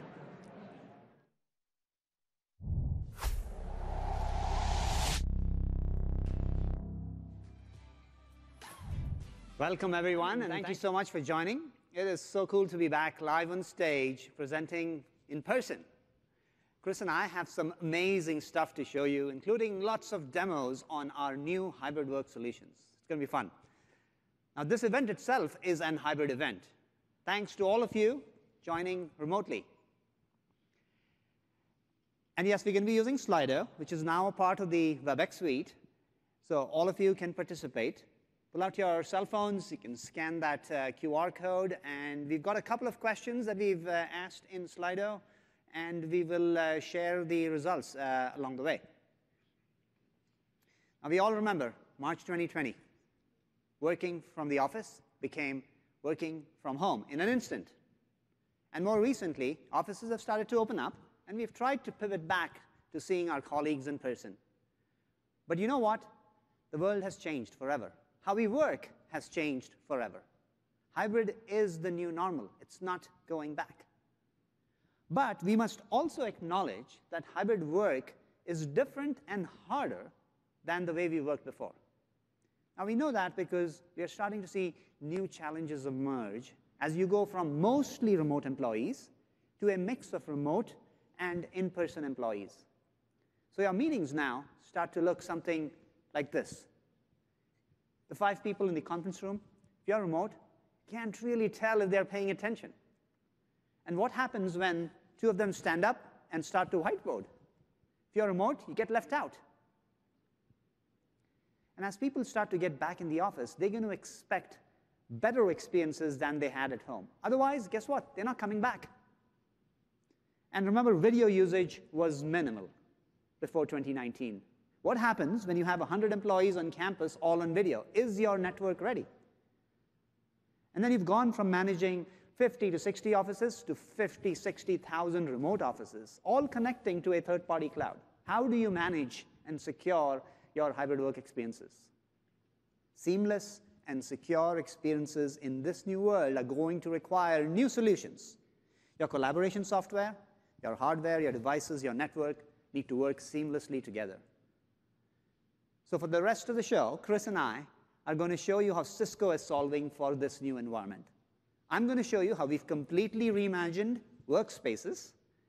Then I'm going to show you how the WebEx suite is solving for flexible work styles. And finally, Chris is going to show you how powerful security and manageability enables these great hybrid work experiences.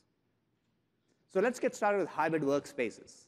Now, we did have a question here that we asked in Slido. Where do you do most of your work from? So let's take a look at the results of the Slido poll. Thank you for participating. Look at that. So many responses in such a short time. And some interesting answers there. And yep, we've joined meetings from all of those workspaces that we just talked about. That is why at Cisco, we've spent a lot of time over the last 12 months reimagining these workspaces, whether that's the home, the office, or somewhere in between. So I'm going to show you some of those innovations. First, I'm going to start with working in a shared space, which became the normal in the last couple of years. And that could be your kitchen table, someplace at home, or maybe a shared space in the office. We need the right set of tools to be productive in these busy and often very noisy spaces. And we've made phenomenal progress with our new WebEx app. If you haven't tried the new WebEx app, you should. It's just amazing. But the thing I'm most proud about is the improvements we've made to our audio technology. I'm going to show you some of that. So here we are in the WebEx app, and we've got Anne-Marie joining all the way from Oslo. Say hi to Anne-Marie. Anne-Marie, hi from Vegas. How are you? Hey, it's good. Thanks, Javed, and nice to see you guys. It's really great to be back in the office here in Oslo. Of course, I kind of wish that I was. Having some trouble hearing you. Okay, let me just go ahead and fix that for you. 2 seconds. So yeah, it's been really good to be back in the office. I of course wish that I was in Vegas with you guys, but hopefully next time. Enjoy Cisco Live. As you can see, amazing noise reduction now in the WebEx app, but also in all of our devices. Now, the same technology, by the way, also allows you to focus either on a single speaker or optimize for all voices while removing background noise. Really useful in those shared workspaces. It's now available in the app and in our video devices. Now, another problem you run into normally is you're in this meeting, and you're now ready to head into the office. Or maybe you need to jump in your car to pick up your kids. So what happens? Here's what happens. You pull out your phone, you try to join the same meeting, you end up in that meeting twice, you get that dreaded echo loop, and suddenly you've interrupted the entire meeting. So we've solved for that. We've solved with a new experience that we've added to our app, and all you have to do is pull out your phone and go ahead and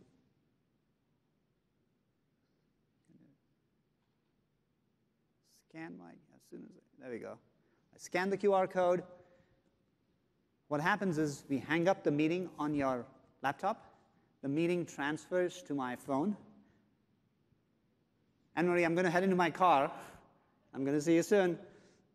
So no more echo loop. The meeting transfers. And by the way, just yesterday, we announced yet another improvement, CarPlay. CarPlay support for WebEx. Hear more about it in Jeetu's keynote tomorrow. Or, if you're in a hurry, go down to the show floor, and you'll see a demo of that. So for employees headed into the office, the expectations are going to be different. They're going to expect better experiences than they're used to. And that means our office layout needs to change. You're going to need a lot more shared spaces and open spaces. So let's head into the office. You head into the office, and one of the problems nowadays is I need to find a space to work with. With DNA Spaces, we are solving for that. So I'm going to bring up DNA Spaces. And this is a live view of our New York City office at Penn 1 Plaza, the 9th floor. This is a live view. And you can see, I can now see, oh, look, these are the offices that are occupied. There are some open spaces that are available. And I'm new to the office, so I can actually navigate my way around because there's a 3D map. Or I could pick one of these spaces. It's available right now, and put that on hold. So with DNA Spaces, I can reserve a space. Now, there's a lot more functionality in here. When Chris comes on stage later, he's going to show you some of that. Next over, let's head to that shared workspace. Now, your shared workspace needs to be more than a place where you just plug in your laptop. It actually needs to be personalized for you. So we're going to show you how that experience works. So imagine this is a shared workspace, and the same experience we've implemented into our WebEx Desk Mini and our Desk Hub. All you have to do is, again, show up, scan that QR code, for that shared workspace. And it's going to ask you if you want to reserve that space. So I'm going to reserve that space for a few hours, and this becomes my shared workspace, my personalized workspace now. In addition, what it's done is pulled down my meetings from the calendar. And you can see there's a WebEx meeting on my calendar, there's a Teams meeting, and we've also added support for Google and Microsoft. So I can now join my meetings from this shared space. I don't have to worry about what my next meeting is. So that's shared workspaces. The other space you're going to see emerge is the ideation space, place where you can whiteboard and co-create content with your colleagues. So I'm going to show you that experience, and I'm going to head back over here and call back into a WebEx meeting. So this is our WebEx board, which is ideal for open spaces where you can co-create content with your colleagues. I'm going to join a WebEx meeting, and I've got a couple of my colleagues waiting for me there. And this is the typical view you normally see on our devices. And we've been working on a new feature called People Focus, which makes better utilization of the overall real estate. And I'm going to show you that. So this is the normal view, and I'm going to switch to turn on People Focus. As you can see, what People Focus just did was it zoomed into the speakers, and if they were to move around, by the way, it's going to move around with them. It's making better use of that real estate. But let's take this further. Let's have a meeting room now join that space. So what you just saw is a meeting room join that space, and now we are allocating more space, an ultra-wide view of the room, because that allows people in that room to be included. And we've got the team from Oslo late at night, still in the office, and I've got Snorra, who runs our devices team, joining us. Snorra, how's it going? How are things out there? Hi, Javid, and hello, everyone, and welcome to Oslo. And it's great to see you guys in Vegas. You've been working on some enhancements to People Focus, so why don't you show us that? You know what? It's really great. You can see I'm tucked back here in the corner, really small. And, you know, we've had Best View and Speaker Track for a while. But now we have People Focus with multiple streams. So, Miriam, please enable that. And what you will see now is that all of a sudden, when we enable that, we get a page each. Look at this. And we are eye height, even if I'm standing up and they're sitting. And let me just roam a little. And what you will see is that it will track me. And if I walk very close to Miriam here, what you will see is that all of a sudden it detects that as well, and we go into one frame. Isn't that amazing, Jared? That is just awesome. That's such a great improvement. Now, one of the other things, Snorra, you've been working on is a brand new whiteboard that we just launched earlier. Can you show us that?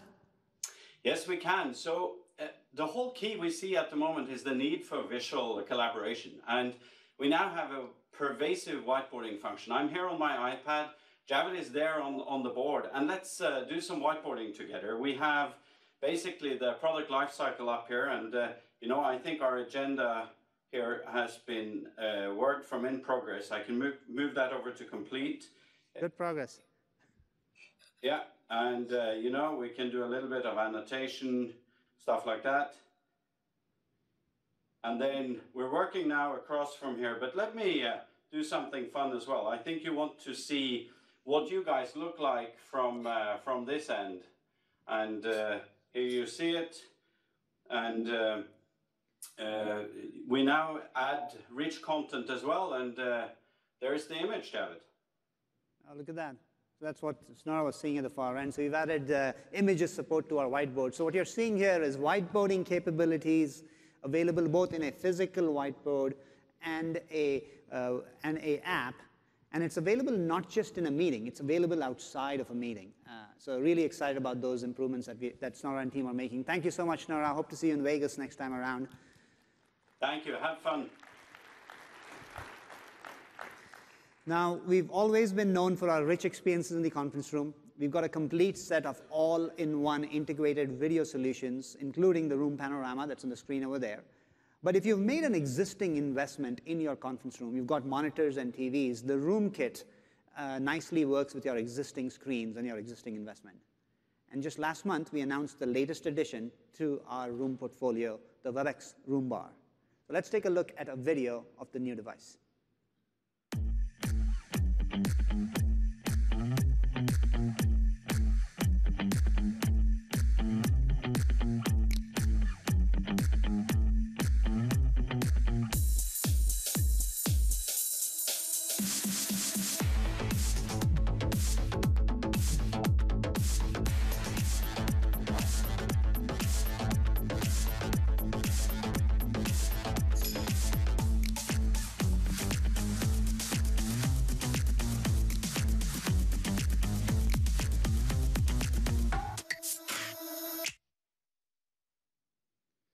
that's the new room bar. We actually have one of those down the show floor, so if you want to play with it, head down to the show floor. As you just saw, whether you're joining from your laptop with one of our headsets or our cameras or our beautiful collaboration devices, we've got you covered, whether you're at the home or at the office. Now let's talk about flexible work styles. And to kick off this discussion, I wanted to take a look at the results of the second question that we asked you in Slido. Where do you spend most of your time during your workday? Looks like the people spending a lot of time in team meetings. Now, all of these interactions, though, that you just mentioned, they are not all created equal. They require different levels of preparation, engagement, and management. So my 10-person team meeting is very different from a 10-person board meeting. The stakes are way higher with that board meeting. Similarly, my staff meeting is very different from my 5,000-person all hands. It requires a different level of engagement. And finally, there are events like this, where there is both in-person and virtual participants. These interactions all require different kinds of tools. And we must think of these interactions differently. That is why we've packed the WebEx Suite with a whole new set of tools that go beyond just meetings. But let me first just start with a phone call. Many of our day-to-day interactions still start with a good old-fashioned phone call. And our cloud calling solution, WebEx Calling, now has 6 million subscribers and counting. And all of the innovations you just saw, we are integrating that into WebEx Calling. So all of the noise reduction technology that you saw earlier is now included in WebEx Calling. In addition, we've added a few additional tools to the WebEx Suite. We now have support for large-scale events like this one, thanks to our Socio acquisition. And with Vidcast, you can communicate with video asynchronously with your audience. And then engaging your audience has never been easier with Slido. You just saw that in action. So all of these tools, including Message, Meet, Call, now included in WebEx Suite. When you combine that WebEx Suite with the collaboration devices that I just showed you, you get an incredible hybrid work experience. But I know many of you are asking, all that's great, Javed, but how does IT manage and facilities deliver these experiences? So to tell you more about that, I'm going to invite Chris Story, SVP and GM of Networking Experiences, on stage. Chris?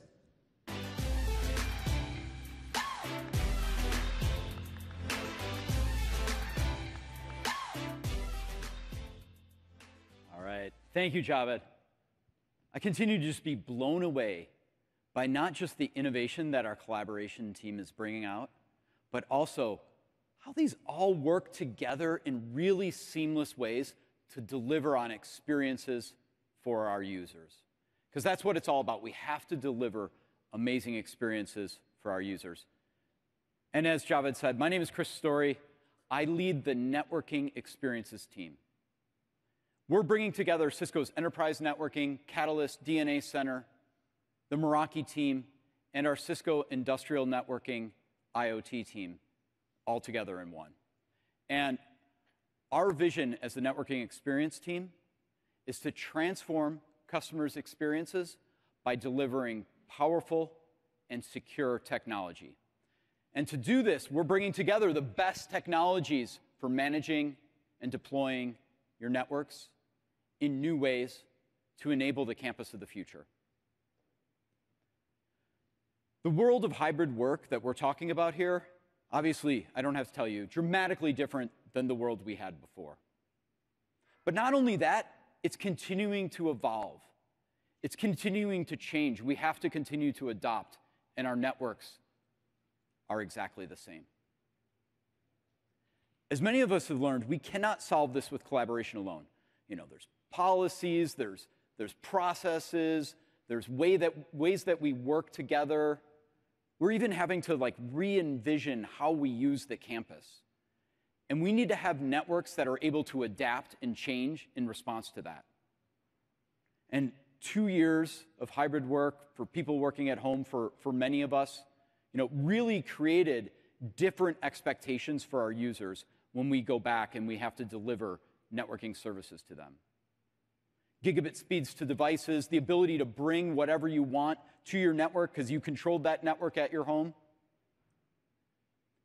Being able to use SaaS whenever you wanted to in order to make sure that you were as effective as you could be as an employee, well, now the networks in the office and at home need to be able to respond to that. You need to make sure that people are productive from anywhere and can connect from any place at any time. And we need to do that securely, efficiently, and reliably.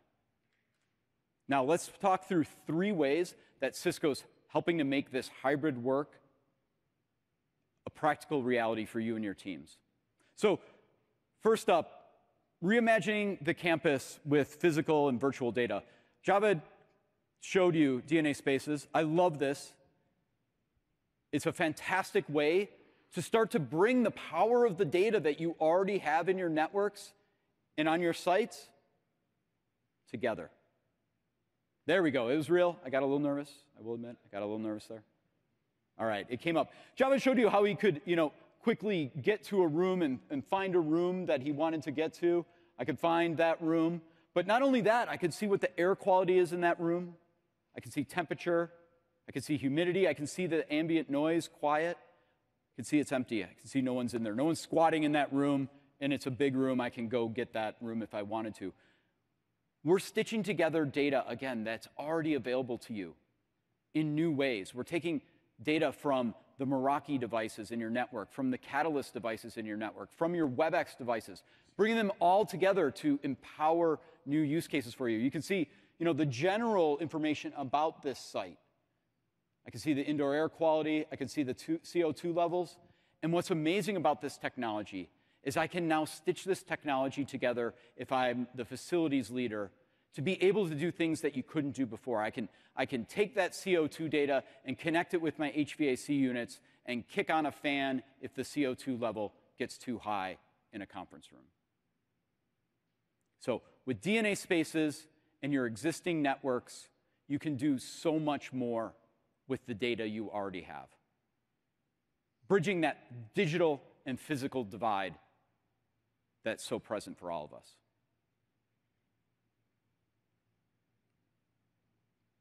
Now, the next big challenge that we have is the expectations of our employees and executives on the expectations of how the network is operating itself. Now, that seamless experience that Javed showed you as he moved from the office into a car, into his home, being able to do that, that all depends on the WAN connections working flawlessly. And increasingly, as Gartner points out, by 2025, 40% of all enterprise locations will use direct internet access as their primary transport. That creates huge challenges for us as IT professionals, making sure that we continue to deliver those experiences and that connectivity that is going to allow our users to be able to succeed. And when we think about, as IT professionals, what's super important, and that is the ability to control and manage devices through a single pane of glass. And being able to do this through the WebEx Control Hub, you can control your hardware and your software.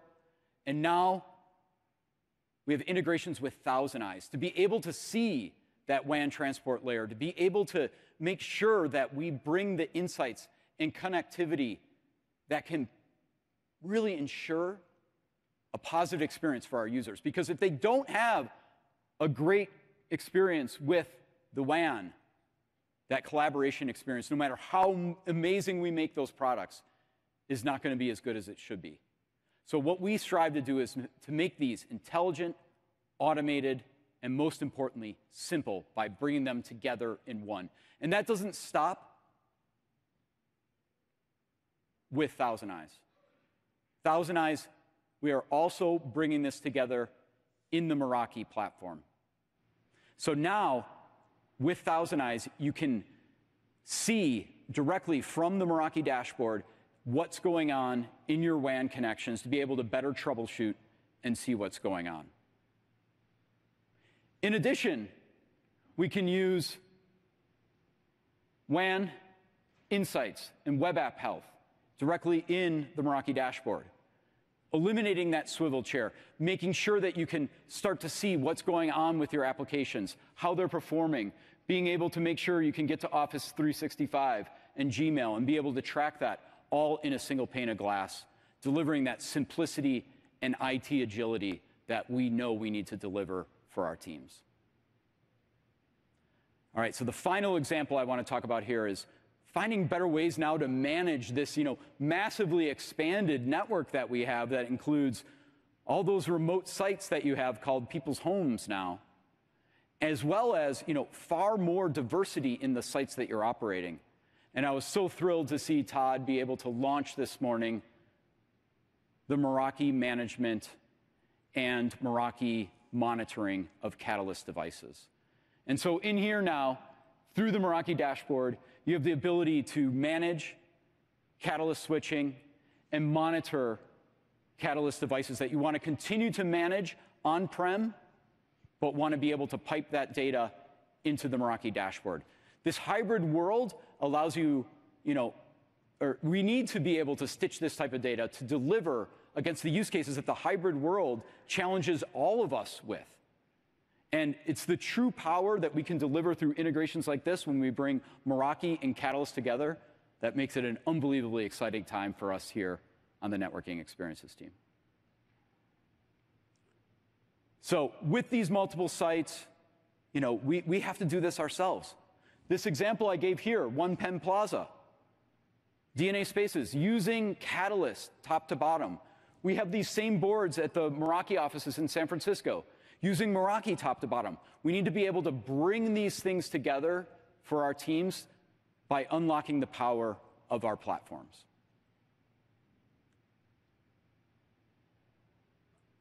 Hybrid work is all about working smarter and working in more engaging ways and being able to move faster. And this is true for our IT teams. And we want to enable this world where IT is not just the network that supports it. We create these experiences that allow us to have amazing hybrid work experiences. So, in summary, this is an unbelievably exciting time. We're making hybrid work happen here, both with our collaboration tools and our networking tools, bringing them all together so you can do more with what you already have today. So, I invite you to join tomorrow morning's keynote with G2 and Todd to see where else this is going. Please visit us in the world of solutions. See these hybrid work innovations up close, WebEx, Thousand Eyes, cloud management and cloud monitoring for Catalyst devices. Visit the IT Operations Center for how we actually bring this together, how you really manage these things. So, thank you for the time today. Javed and I are thrilled that we can continue to deliver these innovations, and we're going to continue to deliver those innovations as hybrid work evolves over time, and you're asked to do more with what you have already today. Thank you so much.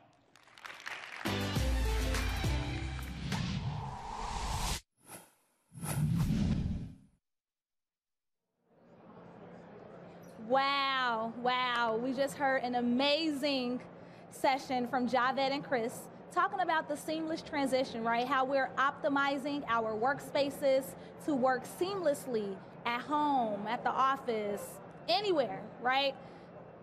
The keynote, too, was just full of so many gems. I feel like every time I'm listening to our executives speak, I'm writing notes. Like I'm just heavily just trying to keep up with all of the great content that's coming out. One of my favorite quotes that goes perfectly with the session we just heard from earlier today was, if you're serious about connectivity, then you have to be serious about protection. And that came from G2 earlier. I think I got that right. But super excited. I know Alex is somewhere out there on the floor. I actually have, I see him, I think. Alex, you out there? I am indeed. Cool. What's going on out How's there? It going? Hey Lauren, how's it going? Yes, I'm over here participating, looking through some magazines we got here. We got some reading material. Looks like we're gonna look for some icons or people or images that we like. But we're actually gonna make some pins out of this. So if you wanna come over here to make some buttons and some pins and something to add to your lanyard for some flair, who doesn't like a bunch of flair on their lanyard there? We have all these different pre-printed icons you can always cut out and make a pin with, or if you want your own image, if there's something in a magazine that you like that you want to be add on here, maybe someone's headshot or some scenery, you can go ahead and do that. So let's make a pin here at the station. So I'm gonna put the metal backing here, put a little symbol on top for I Love Cisco Live. We're gonna put a clear seal on that, rotate it over. This is all manual power. Okay, pressing hard. Okay, now we're going back, swing it around. We have the backing of this piece. Flip that on side, smash it again with all your might. Okay, this is tougher than like an espresso machine. Whoa, I don't know if I can get that back up. Ugh, too far down. Let's swing it back. Woo, perfect. Looks like I got my pin. I can put it on my shirt or my lanyard. How does that look? I Love Cisco Live. What do you think, Lauren? Is that nice? Do you want this on your lanyard? Actually, it's like you just, I don't know if you teleported it over to me, but I have one too. You do? Nice. I Love Cisco Live. I don't know how we did that, but the team is magic and they brought this over to me too, so I'm gonna wear this proudly. I am a Cisconian, happy to be at Live, so I'm super excited. We also have some things we're gonna talk about. Some NetVets, the NetVet lounge is here. We're celebrating them. I also have Rob up here with me. I'm here whenever you need me. I have my own pin made up, so rock and roll. We're having a good time. We are here. We are here. And we also are going to have one of my favorite sessions I've been waiting a long time for with Eric Knipp, VP Global Systems Engineering, Denise Lee, VP of Engineering Sustainability Office at Cisco, and Bob Cicero, America's Smart Building Leader. They're going to show us and tell us all about how Cisco solutions can help your journey to net zero. Let's roll it.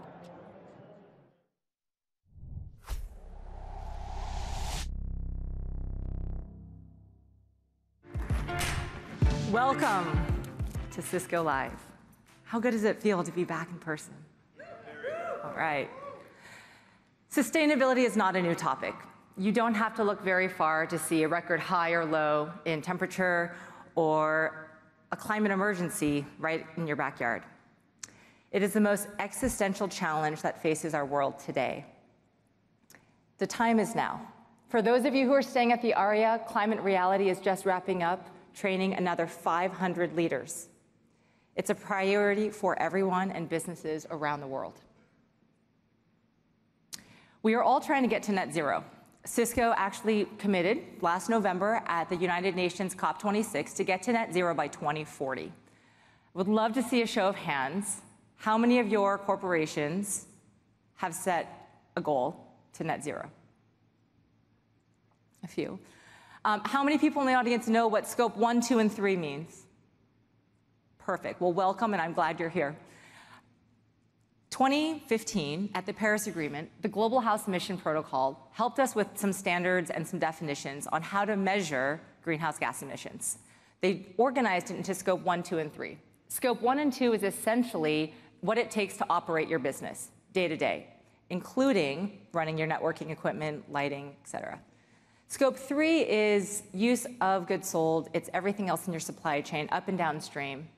And the cool thing about, if you consider what that means, Cisco's scope 3 is many of our customers' scope 2. There's an inherent checks and balances into the system. So when we think about that, Cisco's scope 3 accounts for 99% of our emissions. We're all in this journey together. Cisco is continuing to invest in innovation. What does that mean? What does that look like? We are looking at our portfolio across our roadmap. We are embedding it into our products, our offers, and solutions. One of my favorite things is to actually go and visit the labs and work with our fellows and our distinguished engineers on what's next. We'll get you a sneak peek a little bit later. But alongside that, we have to make sure that we're abiding by the compliances, the rules, the regulations, the certifications that are all constantly changing and evolving around us. Once upon a time, we actually put lead in paint, and we put asbestos in our ceilings. And then we realized it's not so good for us. Then it was up to your company, your organizations, your households, on how fast you were going to remove that from your ecosystem. With sustainability and environmental, it's actually not so different. The ESG materiality that's coming out, the lessons that we're learning on what's good or bad for carbon emissions is fast becoming integrated into these regulations and these certifications. So we're making sure that we're working alongside these protocols so that the things that we're building, circular design, what's going into our products, are all embedded. So here's the big question. What does your plan look like, if you even have a plan? I would love to see a show of hands if your companies are doing something today that you would consider a plan. Some more? Okay, good. Well, it's a start. McKinsey did a study where 90% of the organization said, yes, we know sustainability is important, and yet only 60% of them have a plan. In conversations I've had with customers and partners over the last couple of months, plans range from manually reporting and manually measuring at the end of every month energy consumption and usage of all their boxes and networking equipment in their data centers and in their buildings, one end of the spectrum. Fast forward for more mature companies, I've seen companies completely from the ground up organically build dashboards that are automated in doing all of that. The spectrum is wide, and all that's important is that you have a plan and you're getting started. One of the stats that I love so much about this in the McKinsey study was that there will be $2.15 trillion in renewable energy investments happening over the next couple of years by 2025. And that's just in renewable energy. So you can continue to count on Cisco throughout your journey to net zero, wherever you are. We know that it's a journey, and we know that we're working on these solutions. And I'm very excited to introduce and bring to you today my good friend Eric Knipp, who's going to deep dive into sustainable data center. Eric is our Vice President of Systems Engineering for the Americas. Eric.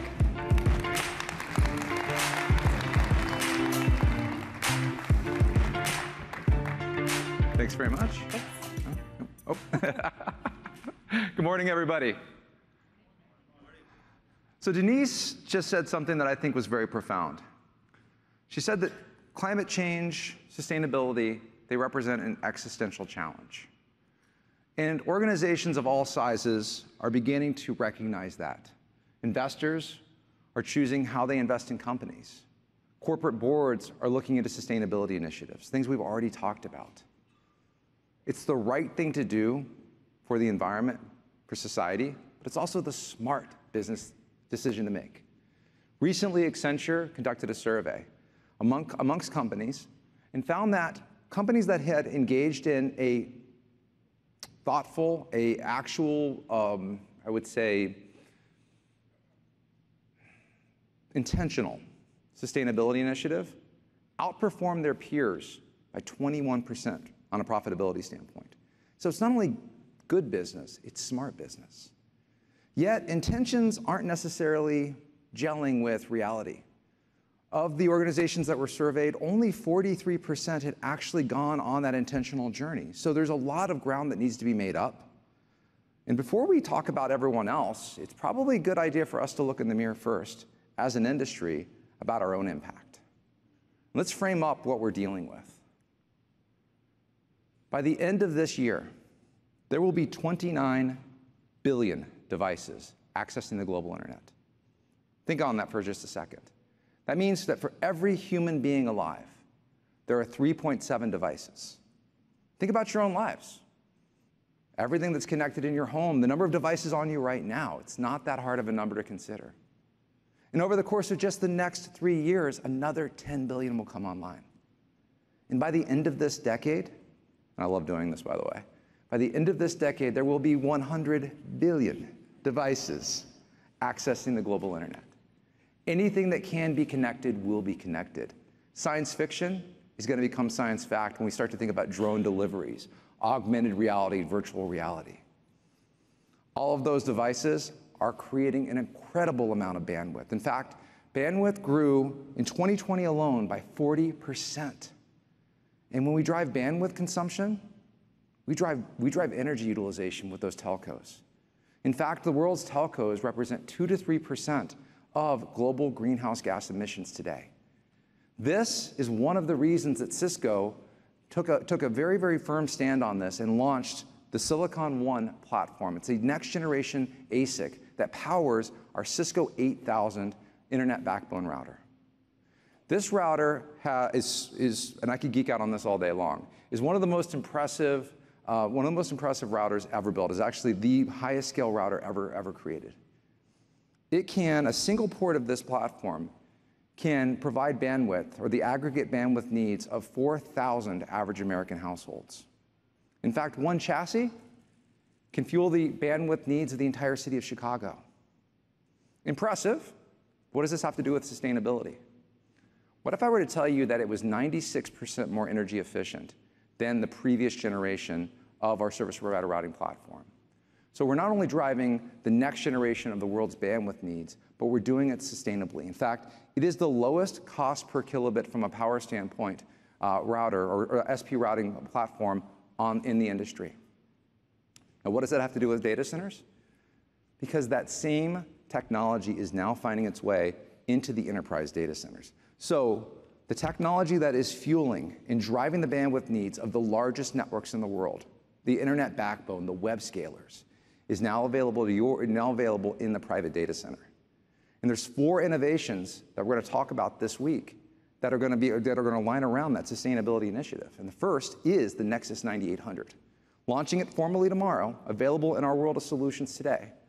The Nexus 9800 brings the Silicon One technology into the enterprise data center, driving that 400 gigabit connectivity today at a much lower energy utilization and power utilization effectiveness than any other platform in its any predecessor platform. Second is the next generation of our UCS platform, the UCSX, representing an 11% reduction in total power consumption, but also a much smaller footprint in the data center when we think about rack space, which is increasingly important. Now, the third area that we need to focus on, in the largest actual utilizer or consumer of power in the data center, is cooling. In fact, about 50% of data center costs come from cooling alone. And if you've ever spent a late night in a data center, 3 o'clock in the morning, they get really cold. Trust me, I've been there. You want to take a sweatshirt. Because we need to engineer for the worst case scenario. Or do we?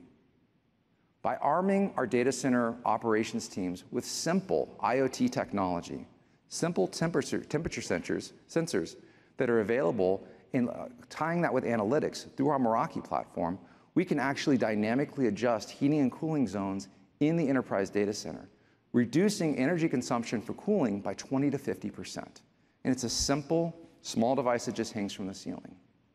And then finally, another very big announcement that we're making this week is Nexus Cloud. Nexus Cloud is our next generation data center networking element manager. And it's going to bring analytics and real-time operations into the enterprise data center through a cloud platform.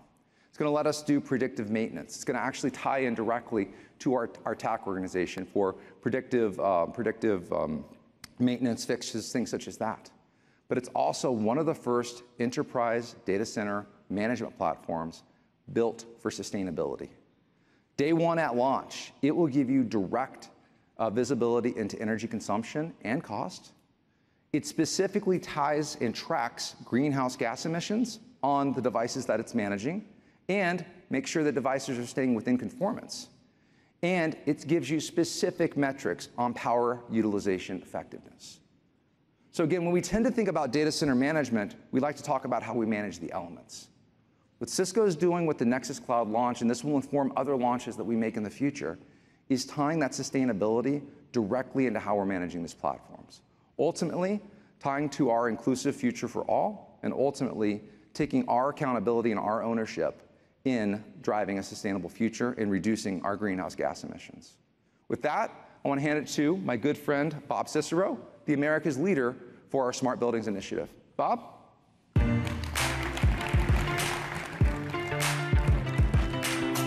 Do this. Do this.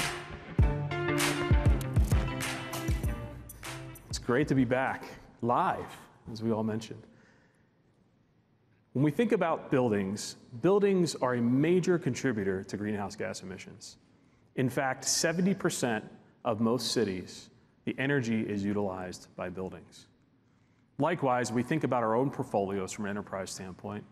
most of you in the audience, your organizations, probably a significant portion of your emissions is from buildings. When we think about buildings, buildings also contributed to 10 gigatons of CO2 emissions in 2019. 10 gigatons. Think about that as a stat. And we think about the Paris Agreement and when we want to get to net zero as a collective by 2050, we now need to accelerate emission drop by 60% by 2030. 60% by 2030. I think we would all agree that we can't continue to do the same thing. We need to fundamentally transform the way that we design and construct buildings. What we see at Cisco is technology becoming that fourth utility from a building standpoint. And there's three key aspects that we focus on. When we think about sustainability, we all want to get to that net zero goal. But in order to get to that net zero goal, we need to fundamentally rethink how we design and construct space. The second element is convergence, a common term that we've used for years. But this is the convergence of the IT and the OT environment coming together inside of buildings. I'll talk about that a lot more. And the last piece is data-driven. We have thousands of data points that exist today in the products that we produce that all of you use. When we think about the data element, the thousands of points that are possible, if we could use Wi-Fi as a sensor to understand occupancy inside of this space, if we could use our WebEx room kits to count people inside of the room, I now have real-time data about what's happening in the built environment. In addition to that, we start thinking about other technologies where we've built sensors into everything that we do, from an access point standpoint, from a WebEx room kit standpoint. So these data sources are vast, and they're going to come at you from the standpoint of thinking about how do we tie these together to build a better environment. I've mentioned the convergence of IT and OT. For years, we think about the convergence element, moving voice over to the IP network, video over to the IP network. A lot of that was data-driven. What's different now is that we are taking these built environment components that are around us everywhere and moving them over to the infrastructure, just not for data, but for power. When we released UPoE Plus 90-watt power over Ethernet, we are now taking the built environment and moving that over to the infrastructure. Fundamentally, that transforms and gives us a power efficiency that we have never seen in a built environment before. So we can take that and use that to be able to drop our emissions. The other byproduct of that is thinking about the material costs that go inside of buildings. And we think about embodied carbon, you'll hear that consistently. From an embodied carbon standpoint, wouldn't it be great if we could remove thousands of pounds of steel and hundreds of pounds of copper? And we'll talk a little bit about that. The first leading element from the standpoint of utilization inside of space is typically to heat and cool a space. It's very comfortable in here today. It's very comfortable from the standpoint of temperature standpoint, but thinking about the data element that I mentioned before, what if we could use that data that's at our fingertips that we have already today to be able to impact and change the way that we heat and cool buildings? That's possible today, and that's what we're doing. From a safety and security standpoint, we think about classic use cases of safety and security, but now when we think about what we've been through over the past 2 years from a COVID standpoint, we now care about air quality. We now care about maximizing natural daylight for all of us as individuals inside of buildings. Fundamentally, the network is providing either the sensory components or the connectivity side of it. Wrapping all of this together, we are going to be driving intelligent experiences that we have never, ever seen before in the built environment. And the combination of all these technologies together will have a profound impact on each one of us as we enter these new spaces. Mentioned sustainability side of it. Two sides of the equation. When we think about moving all of these elements over to the network, we're moving them over to a low voltage environment. Yes, I have the operation expense, OpEx side of it from the standpoint of being more efficient and be able to tune in my loads from a building standpoint on the demand side, but now I also have the other piece of it. I am fundamentally transforming the way that we built environments. I'm removing thousands of pounds of steel and thousands of pounds of copper out of projects. The data behind me is actually normalized on a 100,000 square foot basis, but again, we are changing the way that we're designing and constructing. We look at the built environment, we really see new spaces being developed and really centered around 5 key areas and what's happening from an enterprise standpoint. The first is the hybrid agile space experience. Everyone is somewhere on the journey from a hybrid standpoint. What we see in the built environment, a space that's built for hybrid work is a fundamentally different space that you're building. You might hear in industry it's more about the we space and not the me space. But those elements coming together are going to create those agile space experiences. The second is health and safety. Mentioned before, from a health and safety standpoint, we think about security cameras, fantastic, but we also look at what's happening from an air standpoint. So we're embedding these sensors and these components into the infrastructure where the network becomes that reporting mechanism. Likewise, even maximizing natural daylight from the standpoint of thinking about as us as human beings, we want to work where it's great daylight. That's just a fact. The third piece is space utilization. From a space utilization standpoint, we talked a little bit about the data journey before. Think about the world of taking Wi-Fi information in combination with WebEx room kits, in combination with our Meraki surveillance cameras that, yes, are great surveillance cameras, but they're counting people as well. And then down to the desk level when you look at some of the WebEx technology from a hub standpoint. The combination of all these elements are coming together for us to truly digitize real estate. Real estate has fundamentally never been digitized before. Our lives have been digital over the past 2 years. Everything we do is digital. Now we have the opportunity to digitize real estate. The fourth piece is the optimization and the automation side of it. When we think about the built environment and we think about the maximizing the per square foot utilization of space, this entire architecture comes together with the network being that fundamental platform from a PoE standpoint, bringing that together. And then the last piece is, of course, is net zero goals. We need to get to the point where we have the supply side and the demand side canceling each other out to truly get to net zero, and that's what the smart building aspect is about. Not only from the standpoint of Cisco, we're repositioning our real estate portfolio globally to take advantage of hybrid work, but what are we doing in terms of looking at those 5 key elements I mentioned in the previous slide, and how are we bringing that to life? So this is our first talent and collaboration center that Cisco has built. This happens to be in Midtown Manhattan. It's 40,000 square feet from a usable square footage standpoint. We re-platform this entire space over to low voltage. Everything in this space, from a lighting standpoint, from a shading standpoint, all the HVAC controls, again, to change that first utilization cost from the standpoint of the OpEx side of it, all of that is the network.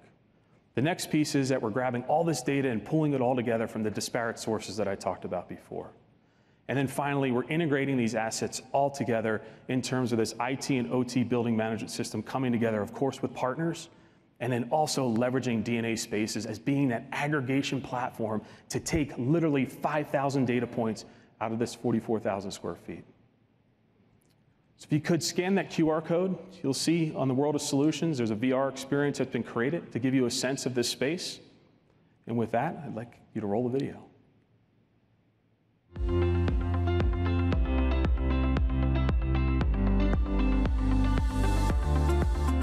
Today, businesses have to create workspaces that attract and retain the best talent, ensure employee well-being, and support their net zero journey.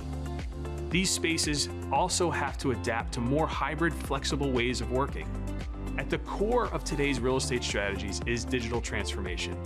The ability to deliver an exceptional employee experience while measuring and optimizing your real estate portfolio is now the new norm. The use of data and technology to optimize and transform your real estate portfolio is the foundation for unlocking the true value of space.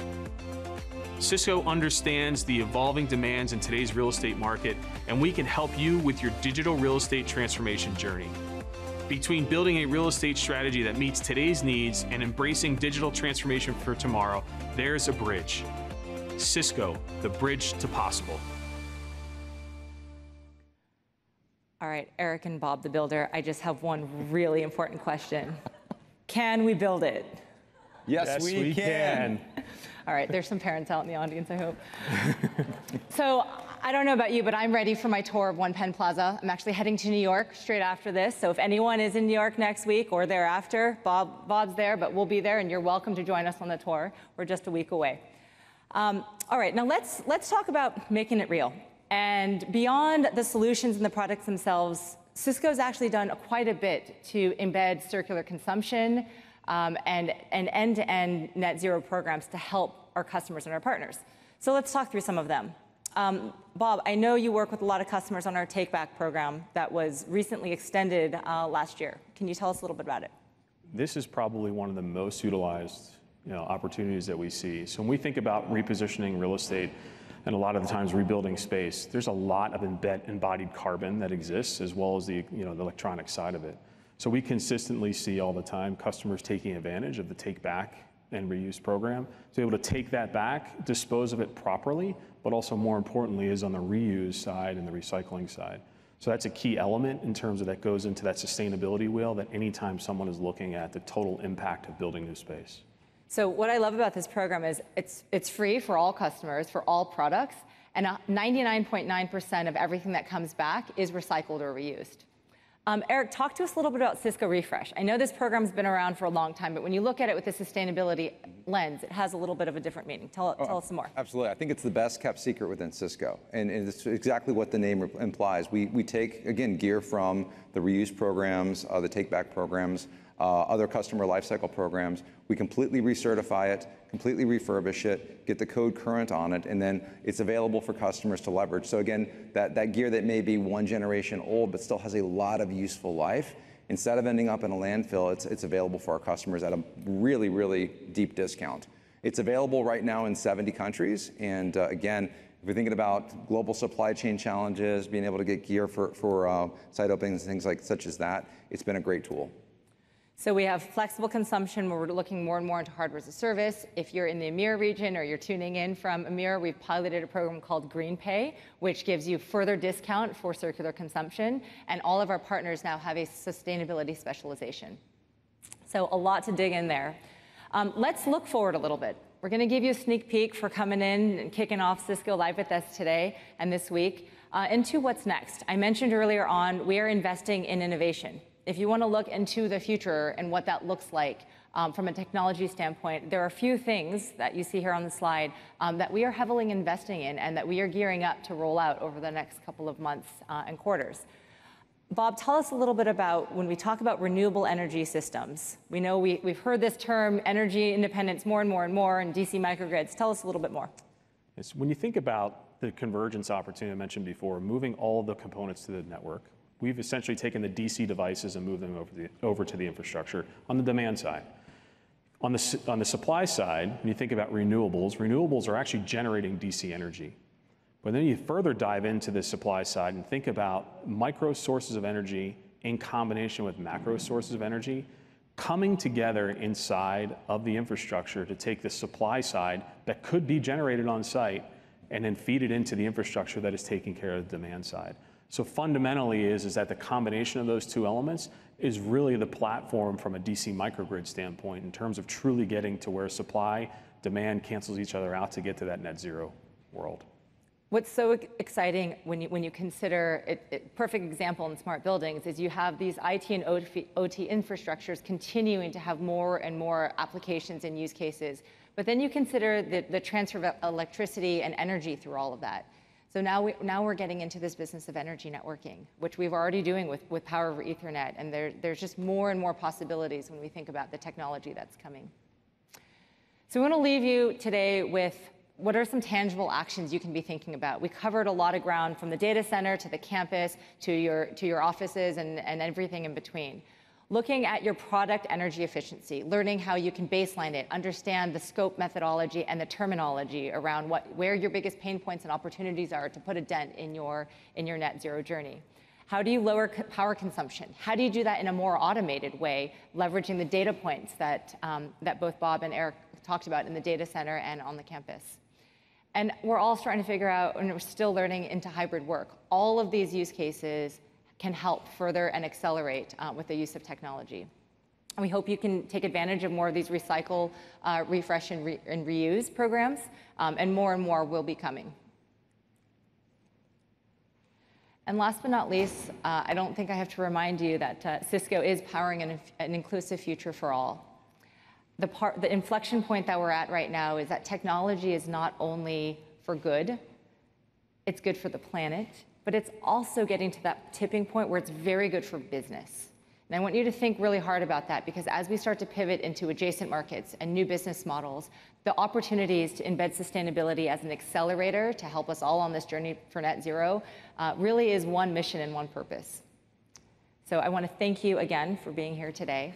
I want to let you know that this is just the start of many sustainability sessions embedded throughout Cisco Live. So feel free to scan this QR code and track your journey and all the other events to help you get smart, learn, plan. And we look forward to seeing you at more sessions. Thanks so much for coming.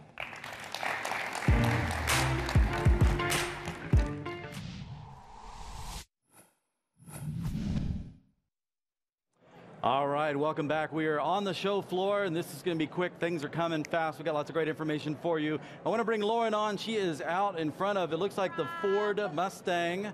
That is so awesome. So I have to tell you, from the keynote this morning, Lauren, Jim was talking about a refocus for Ford, which at first my dad brain goes, oh, Ford's focused, but it's a refocus. Regardless, the point is, Ford is saying that it's less about manufacturing and more about becoming a digital product. And that whole aspect of Ford and how Cisco is helping them do that, and these kind of partnership examples are awesome. What's one thing, I've only got like 30 seconds or so, but what's one thing you remember from the keynote that you say, I need to repeat this for others? I remember hearing just how WebEx is powering the hybrid work environment for Ford, and even the inside of some of the technology. I don't want to steal the thunder, but WebEx is really bringing some brains into the functionality of this unit here. So I'm super excited about that, and this is going to be my next car. Oh, I've been sold. Everything I heard in the keynote, this is most absolutely going to be the car. I actually want to ride off in this one if I can. Well, I'm a big fan. I got my Ford F-150. I got the hybrid 2021 that I'm just in love with. I love that car. Jim mentioned he got his promotion. He learned about his promotion on a WebEx DX80. That's partnership, baby. Ford is in deep with Cisco. It's awesome. Guys, coming up right now, we've got hybrid cloud. So some of the details that we heard about earlier, you're going to get them now. Let's go take a look with Dee Dee and Ish and the rest of the team.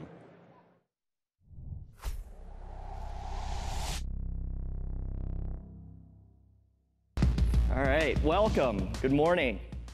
Cisco Live is live again, which is incredible. So thank you so much for spending a little bit of time with us today. I'm so excited to be here to talk to you about unlocking the possibilities of hybrid cloud.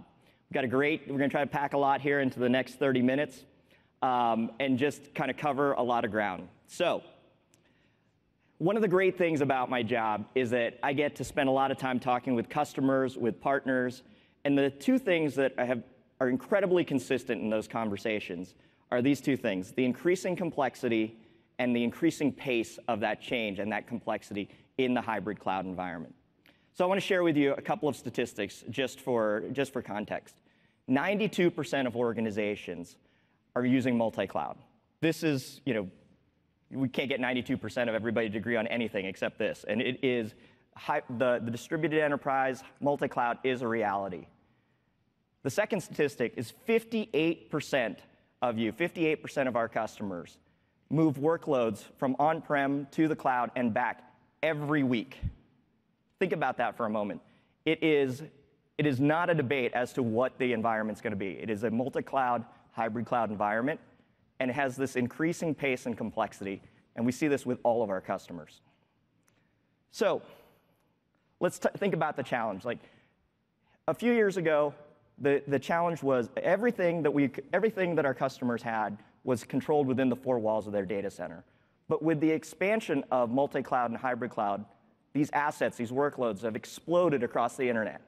And the hybrid distributed enterprise creates a ton of challenges, new challenges, but it doesn't release you from the traditional challenges of availability of applications, security, conformance to your policies.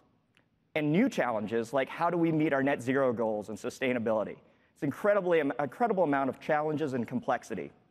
So in cloud networking, we think about this and we talk about this with our customers. Our customers need a cloud-managed, cloud-delivered operating model that deals with connectivity across clouds and within clouds. And the traditional requirements for high-performance infrastructure have not gone away. This is cloud networking today. So with that, we're so excited to announce two big announcements for us as a business. First is the Nexus 9800, 400, 800 gig ready, 4 and 8 slot modular. This is the flagship of our portfolio. We believe that this is going to be the seminal product for us for the next decade and more. So very excited to introduce the new family of the new members of the Nexus family. And secondly, we're going to introduce Nexus Cloud. Nexus Cloud will be the simplest way to deploy, manage, and operate your cloud networks wherever your workloads reside. So with that, I want to just do a quick demo. Roll the tape. Introducing Nexus Cloud, where the agility of cloud meets the power of Nexus. It couldn't be easier to get started with simplified single sign-on. Begin your guided journey by adding your sites. Select Cisco ACI Fabrics or NXOS switches, and Nexus Cloud will automatically discover and onboard additional switches. Auto discovery of switches in your fabrics is unparalleled simplicity. When you add an ACI controller to be part of a site, Nexus Cloud will automatically claim all the switches in your fabric. If you select a single NXOS switch instead, Nexus Cloud will discover and claim other switches that are connected to it, so you don't have to manually add every switch into your network. After setup, Nexus Cloud Global View displays all sites to deploy, manage, and operate, radically simplifying your cloud and on-premises networking operations. Based on root cause analysis and correlation, anomalies are quickly identified and remediated. You can also see advisories, health status, and more, but that's not all.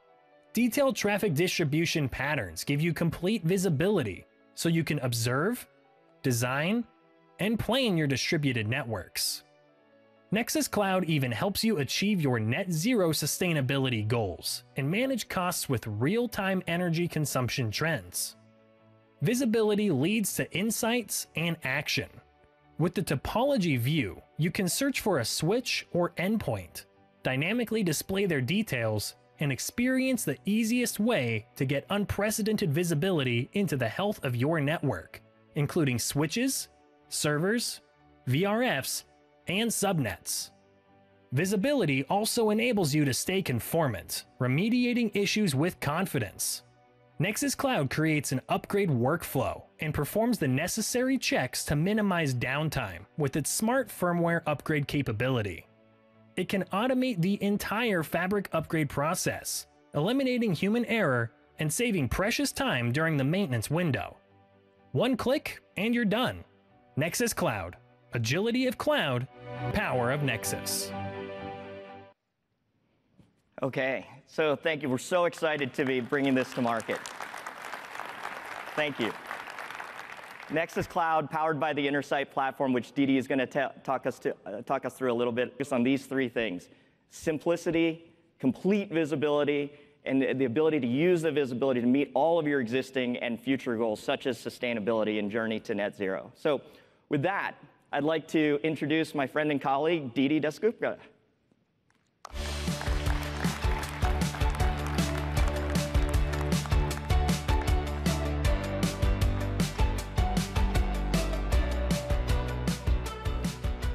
Hello, good morning, and welcome to Cisco Live. My name is Didi Dasgupta. I head product management for Cisco's cloud and compute business. I want to spend a few minutes with you talking to you about our cloud strategy. And at the heart of that strategy is Intersight. Intersight is Cisco's hybrid cloud-native platform. It's been in market for about 4 years, tens of thousands of customers, hundreds of thousands of devices being managed. And you just heard the great innovation that we announced today, which is Nexus Cloud, which means all of networking, network orchestration, network management, all now available on the Intersight platform. What makes Intersight special is two things. First off, it is SaaS, because we firmly believe that you should not be managing your management software. We can do that for you. And secondly, it takes a platform approach. What you see behind me on the screen, and I'll try to zoom in a little bit, is the platform approach. We are enabling not just network monitoring, management, orchestration, but you see the infrastructure services that allows our customers to manage all of compute, storage, You can do workload optimization within and across a multi-cloud environment. We've enabled modules like Terraform with a feature called IST on Intersight. Even the cloud-native aspects, the Kubernetes platform, is all offered on Intersight. So it's really not a product. It is a platform. And it took us a very short time to bring a lot of the network capability on top of Intersight because of that platform approach. And it is part of an overall suite, and we really want to focus on bringing that unified experience for our customers. Unified experience, whether you're managing your network, storage, or compute. A unified experience, whether you're trying to monitor the environment, whether you're trying to optimize workloads, whether you're trying to do orchestration in this multi-cloud environment, and a unified experience irrespective of who is touching and tinkering with all of that infrastructure. Could be somebody from the network team, could be somebody from the compute team, could be somebody from the cloud operations or even DevOps organizations. And that's the power of Intersight. So next, how does this all manifest itself in your environment? Look, every customer's journey to the cloud is different. And so at Cisco, we have this mantra, which is your cloud, your way. We're here to help. We're here to enable you in that transformation, in that journey. And each one of your journeys is going to look different because of the nature of your business, because of your customers, because of your employees, because of regulatory requirements that you might have in your environment. But what we're here to help with is all of these different things that you're trying to enable to your customers in your environment, whether it's with business continuity, whether it's accelerating application development with test and dev environments, whether you're doing it for backup and archival. We call all of these use cases within the hybrid cloud environment. And that's what Cisco is enabling with the Intersight platform. And talking about customers, I have a super interesting customer that I want to talk to you about, and then we have somebody who's going to come join us on stage. The name of the company is KBR, and a super exciting organization that helps governments and companies in fantastic engineering projects, operations projects, technology projects, things like Operations Warp Speed, space exploration with NASA, and also a lot of work being done in the clean energy environment. So please join me in welcoming Jeff Hawks, who is the leader of Compute and Communications from KBR.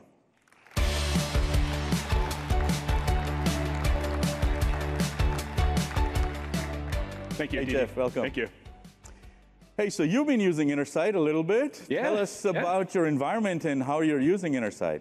Yeah, so we've been using Intersight for last couple years now, and we have Intersight looking at our on-prem workloads globally throughout all over the world. We operate in 40 different countries. We have AWS, Azure workloads inside of Intersight as well. So it's truly a multi-cloud, hybrid cloud environment. You've got your on-prem, data centers, the colos, all of these public clouds. Tell us a little bit more about the environment. Yeah, so within KBR, we have to operate in very low bandwidth, high latency operations. So we have a lot of edge computing there. So we have Intersight monitoring those environments. We definitely leverage the workload optimizer to make recommendations to go up and down within our workloads, both on-prem and in the cloud. We do also leverage Intersight to synthesize what the future would look like for us if we have to do an upgrade or if we're going to get a new project on board in a certain location in that region. What do we have to do? How do we have to size it appropriately? So we do use Intersight to assist us with that as well.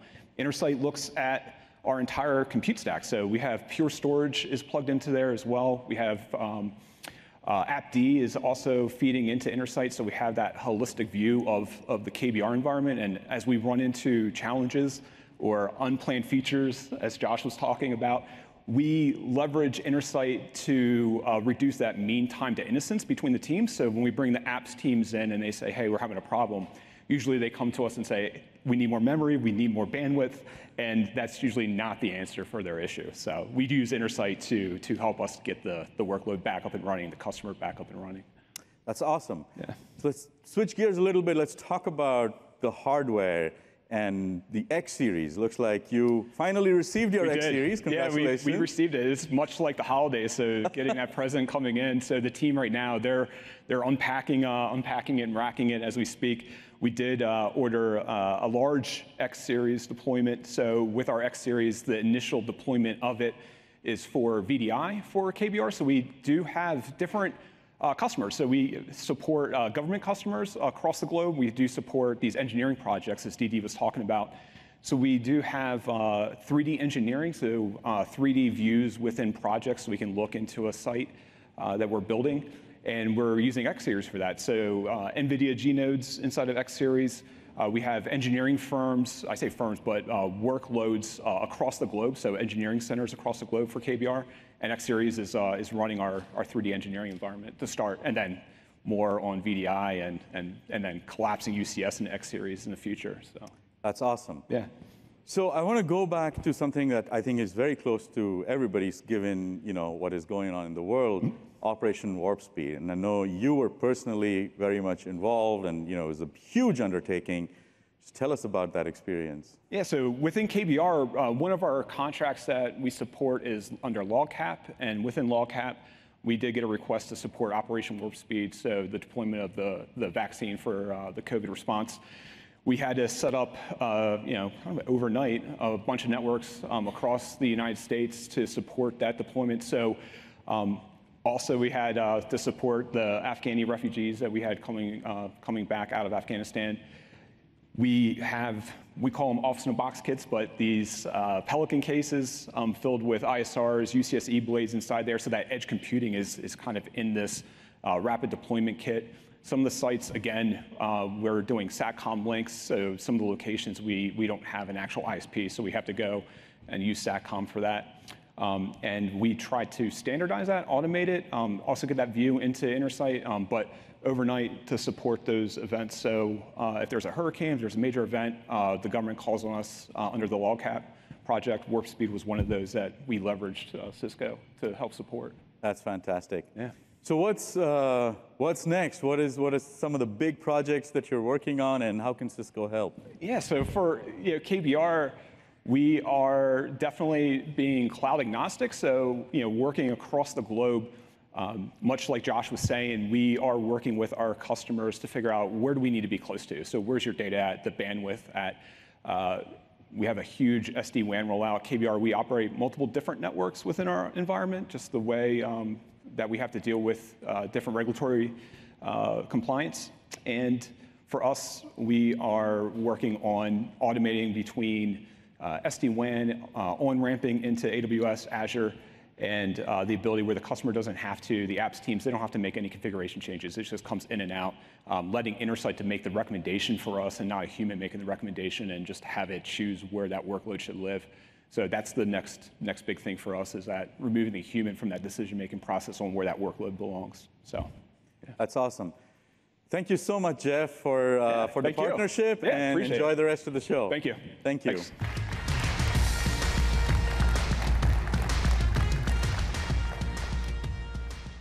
All right. I think we're meeting after almost 3 years, and it feels just great to be here and meet all of you in person. After 3 years, the last time we were here was 2019. And so we hope to see you again next year. But in the meantime, here's a little bit of the technology that the cloud and compute business is working on. You heard a little bit about X Series. It is the fastest growing server Cisco has ever built. And one of the reasons that makes it special is because it really blurs that line between what would be delivered on a blade server versus a standard rack server. A couple of areas that I'd like to highlight. First off, it's the first server in this category that has 100 gig connectivity. It's the first and only server that does that. And we're going to keep pushing the boundaries on that network connectivity. The technology that makes possible blurring this line between a rack server and a blade server, we're seeing a lot of customers, early adopters, that are using workloads like VDI, like you mentioned, which would traditionally be on a rack platform. We're seeing that blurring of lines because of this X-Fabric technology. Okay? And so that's the other area where we're really doubling down on innovation. And sustainability, you've heard it a couple of times, you'll hear it throughout this week, is something Cisco has taken very, very seriously. And on the X series, I mean, one of the reasons why we call it the X series because it stands for number 10. We want this platform to be in your environment for the next decade. And just by that investment protection, instead of having to go through like 3 cycles of other servers, this stays in your environment and helps a lot with that power, cooling, even the physical weight of equipment, which you'll have to swap in and out over the next 10 years. X series just stands apart. On HyperFlex, the big thing we're working on is software only. So we've delivered in the past, so far we've delivered hyperconvergence on appliance, on our hardware. We are working on making that a pure software only and integrating with public cloud. So that's the big innovation that's coming on HyperFlex. On converged infrastructures, this is all of our solutions with our storage partners like NetApp, like Pure Storage, like Hitachi and Dell and others. The big thing we're doing is we're enabling Intersight on all of this equipment, which has been in the data center, almost stranded capital serving one data center at a time. But as you heard from our customers, today there's no center in the data. That the whole concept of data center is gone. It's the public cloud, it's the edge, it's the colo, and of course the data center. Your data center is where your data is. And so on the converged infrastructure, we're allowing and enabling management of all of these converged infrastructure solutions through Intersight. And that's the big thing that we're working on. And the moment you get Intersight on the platform, you not only get just the orchestration capabilities, but like I talked about, you get the Kubernetes stack, you get all of the automation capability, you get workload optimizer. And so it really unlocks that power of these infrastructure in various data centers. And last but not least, on Intersight, we're doing a few things on the edge. A lot of you have told us there's more stringent requirements around sovereignty. That's the other thing. And last but not least, connecting it more tightly with public clouds and enabling a whole bunch of data services. So that's what's coming. And with that, I'm going to wrap up this session. Ish and I, we meet lots of customers every year, and then we ask them about their cloud journey. And this is a simple checklist that we've heard from you in terms of what are the 3 things you want to look at as you embark or wherever you are on your cloud journey.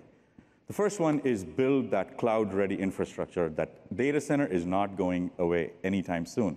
And so what you want to do is enable the right hardware, the right software, the right platforms so that you can be cloud-ready.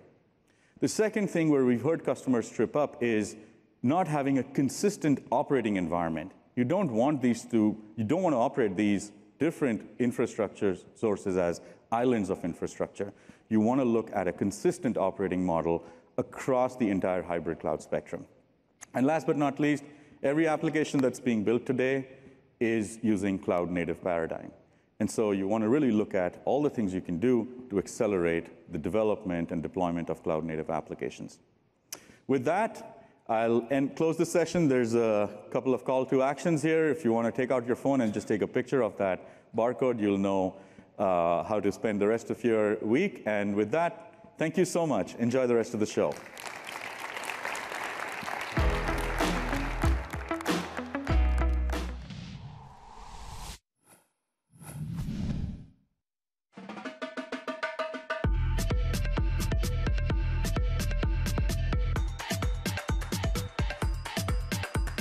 Welcome back. We are here in the studio. My name is Rob Boyd. Are you not entertained? Are you not having a good time? Well, I hope you are, because I am. So much information coming your way, from everything kicking off the keynote, because we saw hints of it on the show floor, right? Lots of big announcements, stuff we're like, what does that mean? Catalyst in the cloud, I got to learn more about that. Full stack observability, we'll learn more about that in just a moment. In fact, teasing a few things coming up.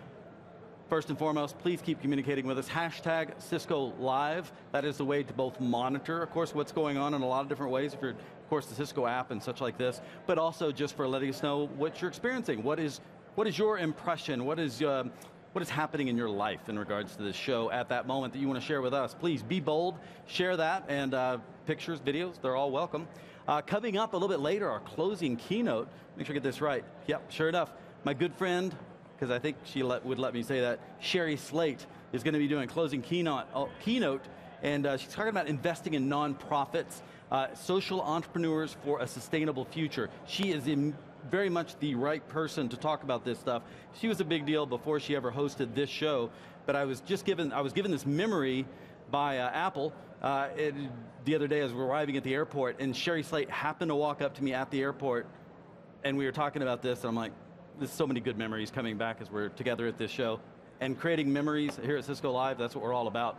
I believe Lauren is still my awesome, awesome co-host, somewhere out on the show. Oh, I see. Yes, you have someone very special with you, Lauren. Who might that be? I am so excited, Rob, to have Nicole Valle back, Technical Solutions Architects of Enterprise Networking, with me. I know we seemed like we cut it short last time, right, Nicole? I told you we're coming back for you because we need to know how to play Capture the Flag.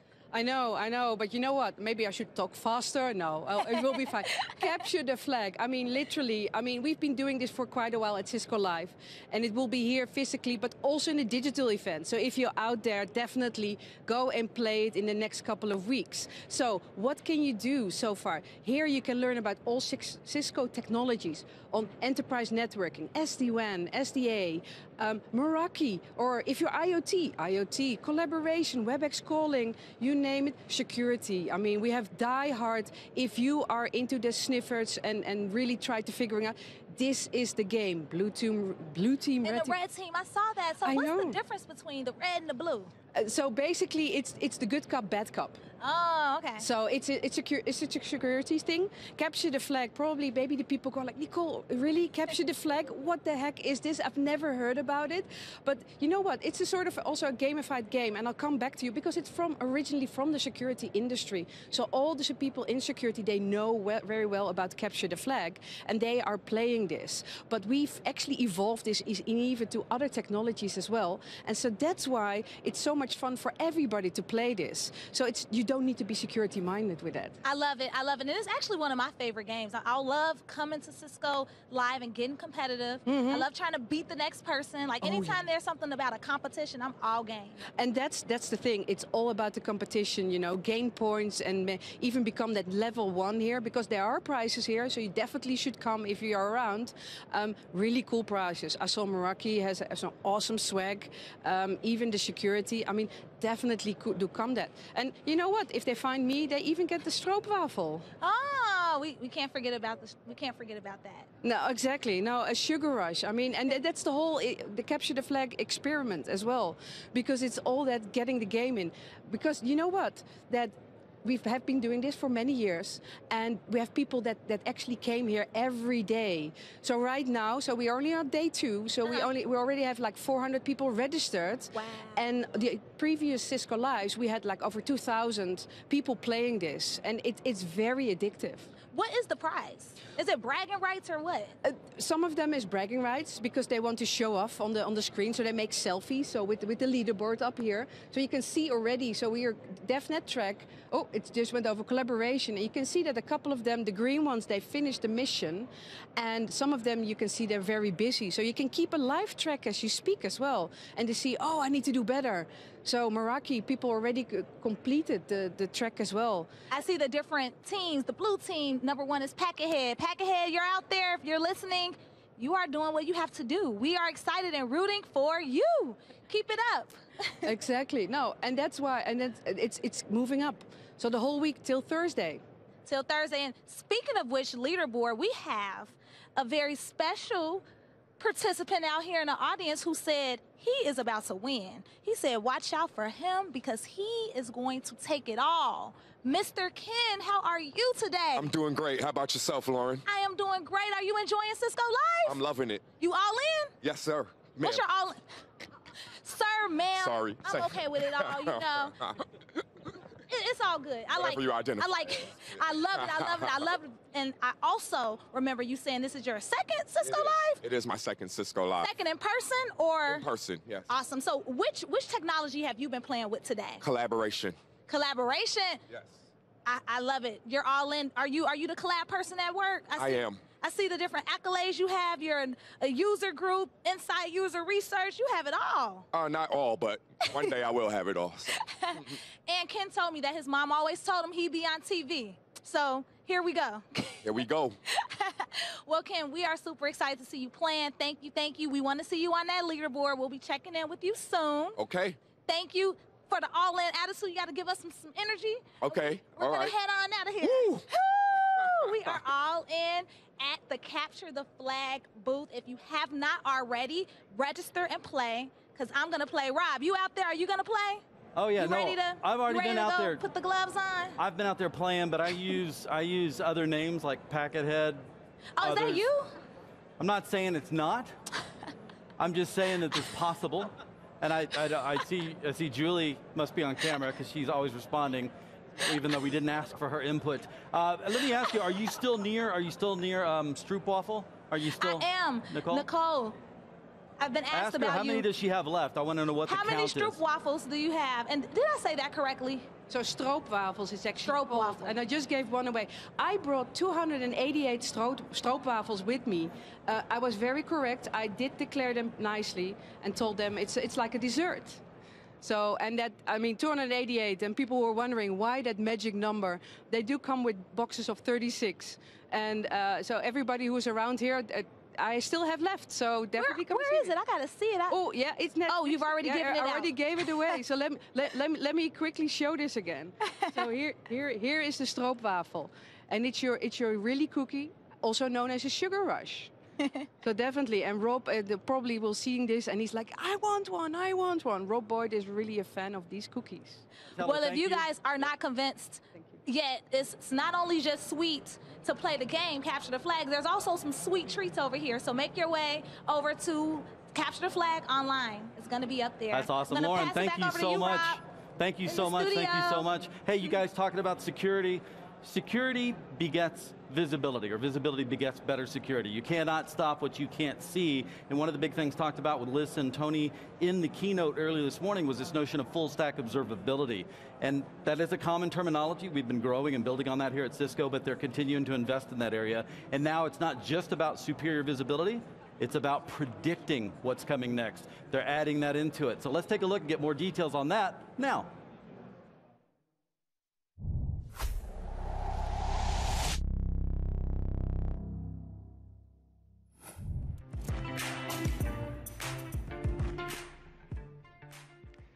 Good afternoon. Welcome to today's Innovation Talk.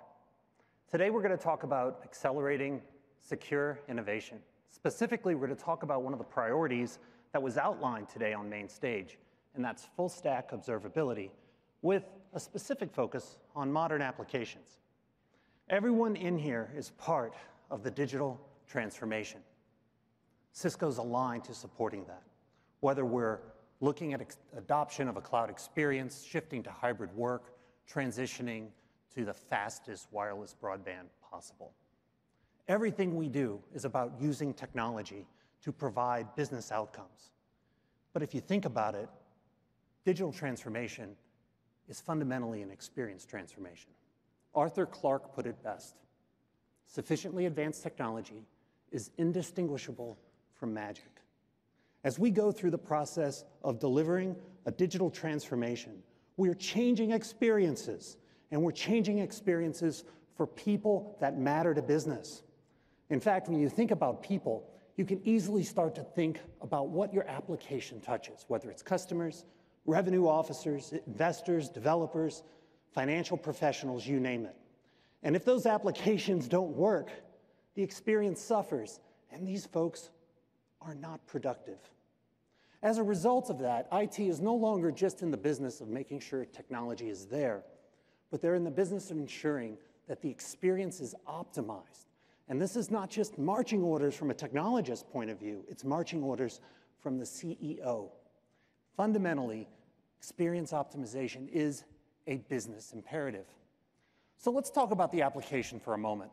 All of us are familiar with how incredible it is when an application works and how accessible applications are. You can grab them from an app store, load them on your phone. And a lot of us think, wow, that magic must be simple to deliver, especially in a cloud world. The folks in this room know that when you double-click on that cloud, what's behind that is incredible complexity. Multiple hyperscalers, private clouds, edge clouds, SaaS services, all serving up an experience for an individual. And if anything goes wrong anywhere on that stack, the experience suffers. What we often don't think about is the user experience is a culmination of web services, compute, storage, networking, infrastructure, application logic. Any issue is amplified, and any issue is an aggregation to the experience. However, in today's multi-cloud environment, that problem is a lot worse. Across all the hyperscalers, across private cloud, across edge cloud, any issue that might exist anywhere on that stack, especially in a heterogeneous world where it's all different, creates a major issue. Now, today, we have to be workflow investigators. We have to identify where the issue is to solve that issue. And as you look across that architecture, you have to realize there are different people who speak different languages and have different priorities, whether they're DevOps, NetOps, InfraOps, SecOps, the line of business, and of course, developers. It makes matters worse that each and every point in the silo, every point in your architecture may have a different team. And some of those team members may be part of SaaS organizations that are more black box in nature. So how do you deal with this? What's the role of observability? Well, today's pros are turning to point tools. They'll get a point tool for cloud native. They'll get a point tool for security. They'll get a point tool for networking, and they'll try to stitch it together. But reality is that's very inefficient. And what we're seeing in the industry is a drive towards a new category of technology, an integrated, unified approach, a new category of observability, and that's called full stack observability. What is full stack observability? Well, put it simply, it's about delivering experience optimization. Experience optimization is about building on top of monitoring, going beyond observability, but giving you business context and impact with real-time distributed and hybrid applications. It's about delivering visibility, insights. Cisco's full stack observability solution combines AppDynamics, Thousand Eyes, Intersight with our own unique intellectual property that's native Cisco to deliver great capabilities. It takes application observability, infrastructure observability, security observability with unified data to help you ensure you understand what's happening. And we tie this to business context, which means you can always understand what the impact of an issue really is. Business context is the magic part. When an application is having trouble, what does it mean to the line of business? Does it mean that you're not able to book orders? Does it mean you aren't able to deliver hospital services when you need them? The use cases our customers tell us they're looking to full stack observability for can be easily organized into the following three categories: performance, optimization, and security. On performance, it's about monitoring, hybrid application monitoring, modern cloud-native application monitoring, customer digital experience monitoring, and of course, dependency monitoring. On optimization, this is all about cost, ensuring that your hybrid costs are appropriate and your resources are optimized. And of course, on security, it's about API to API or API to data security, the integral components of application security, and getting that visibility and insights and action across an entire architecture. This is super valuable, but there's a side benefit from this, and that's to ensure that you're delivering multi-cloud economics, making the right decisions at the right time, at the right cost level. Now, this is important to understand, but what's also important to understand is the need to have that end-to-end visibility is not optional. What you see on the screen is a typical menu of an IT stack, looking at it from the lens of applications. Organizations have applications that sit in their data center or traditional in nature. Organizations take those applications in many circumstances and migrate them as is to the public cloud. We call that lift and shift. We have organizations that are building new applications, leveraging Kubernetes and services. And more importantly, we're seeing organizations bring it all together, having a composite approach to application logic that brings together public cloud, private cloud, edge cloud into one seamless end-to-end experience. We see it in healthcare, we see it in digital applications. We're super excited about where that potential can take us. Full stack observability is about having one approach and meeting your customers where they need to be through your application strategy to ensure that you're delivering that value. For the next portion of our presentation, I'm super excited to introduce Sundar. Sundar is going to walk you through the announcements and the capabilities on the application observability side. Sundar?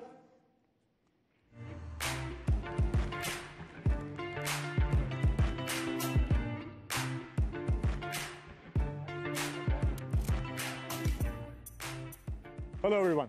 I'm super excited to be here, and thanks for joining us. As Matt mentioned, he talked to you about the key use cases for full stack observability. For the next few minutes, I'm going to talk, and then I'm also going to show you a demo of traditional application monitoring, but also expand into cloud-native modern application observability. So let's start with the capabilities that we have in the market today. Right? Today, users of AppDynamics and ThousandEyes get a view of the end user impact and be able to correlate that all the way back to the application observability on the server side. Last year, we launched a series of integrations with Secure App, and with that, you've got an integrated viewpoint for DevOps and SecOps of performance problems which could have security implications too. Today, you all heard at the keynote, Liz and Tony introduce AppDynamics Cloud. This is our new offering for modern cloud-native application observability. So what problems are we trying to solve? Right? Today, with cloud-native modern observability, the problem is most of the solutions, whether it's open source or proprietary vendor, where started off was one use case, and various other use cases were bolted on over a span of time. This results in disconnected data silos, incomplete visibility, and a biased point of view, which means you have a different view from a logs perspective, you have a different view from a metrics perspective, you have a different view from traces. This causes a real problem where we as users have to literally have a swivel chair, right, where you're looking from tool to tool to tool in order to solve the problem. That's literally the problem we are trying to solve with AppDynamics Cloud. The goal for this, as we thought about it, was to build a ground-up new observability product which is focused on cloud-native observability. And as we thought about it, there were 4 key pillars or design principles that we adopted. First one, as I mentioned, is the ability for users to be able to see up and down their stack, all the way from business, down into applications and services, down into infrastructure, and network storage and compute. So that required a data model for cross-domain insights. So that was pillar number 1. Second one is this idea that traditionally, this industry has been very oriented towards proprietary technologies. We as an industry have moved towards open standards. So open telemetry compliant platform and APIs became a no-brainer. Third one, we are observing cloud scale applications. Obviously, you need a cloud scale platform. But you need a cloud scale platform that's extensible so that not only do we offer solutions on top, you as customers are able to build solutions on top, and partners are able to build second and third-party solutions on top. And last one, but not the least, traditionally, AppDynamics has been really, really, really strong about helping users troubleshoot in context of business. They've done this through concepts of business transactions, business outcomes, and domain-assisted AI. We continue to build on those and add that to cloud-native observability. So as we thought about it, even for our first release that's happening at the end of this month, 3 key nuggets of value that we're delivering that we will build on release after release. First one is to really get rid of that swivel chair phenomenon.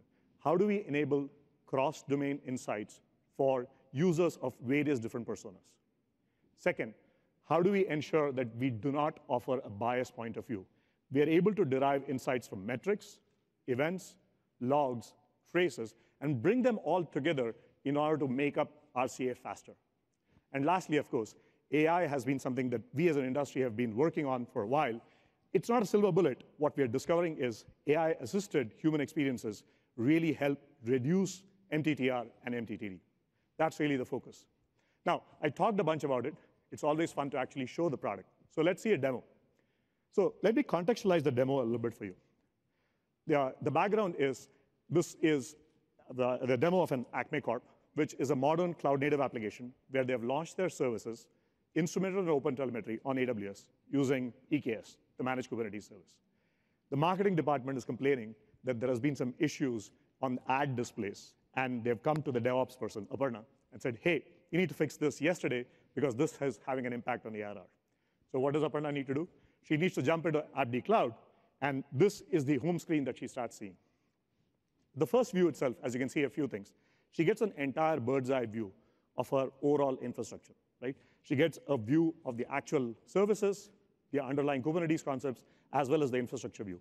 And she gets a clue to the health status just based on this. She notices that there is a problem with the service, so she double-clicks to investigate more of what's happening there, right? She discovers a couple of things, right? The left side view gives her a view all the way from the business transaction, which is the business entity, down into the services, down into the Kubernetes concepts and infrastructure. She notices that there is an issue with the workload as well as the service. So that's her first clue. The second clue, she notices that the average response time for the service instance has peaked at the same time that the system has provided AI anomalies. So she wants to dig deeper, and let's see what she does. She digs deeper and starts looking at the view of the metrics, logs, and events for each of these. As she expands the health violations, she notices that there is a pod status issue. She looks at logs, the logs look okay, but she looks at some of the events, and she realizes that there is an issue with both warning and some abnormal events. So she wants to dig a little bit deeper, right? She figures out that there is also a pod status issue, and she wants to go deeper, and she notices that there is a backoff event. So that's the first clue. Pods are failing, there is a backoff event, and that's what is causing some of the issues, right? Now, she has to go figure out the actual root cause of why these pods are failing and what needs to be corrected in order to do this, right? So she starts taking the next step, right? She starts looking at the underlying metrics correlated data, and what she notices is the memory limit. As you all can notice, the memory limit has spanned more than 100%, multiple times, and it's correlated in time with where she is seeing drop-offs in average response time. That gives her the clue of how to fix this, right? So if you think about it, within a few clicks, she's been able to get an aggregated view instead of having to go from one tool to another in order to find out the source of truth from metrics or logs or events or traces. It's all in there, and more importantly, she's able to go up and down the stack to figure out what the problem is. So she goes ahead, talks to her dev team, realizes there was a release that happened where this config value had changed. She asks them to revert the change, brings the website back, and goodness, right? We are back to Green's health status. She's able to go back to the marketing department and say all's well for now. And then she'll continue with the developer team to figure out what changes need to be happening in the code for the long term, right? Now, what we just saw was a change, right? This is different from what we have seen before. Instead of going from various different point tools, taking a look at one single screen and being able to solve is a big deal, right? That's the power of AppD Cloud. With that, let me just quickly recap. We talked about the value of traditional application monitoring that we've always done, and the ability to add modern cloud-native applications and be able to see that end-to-end view from our perspective.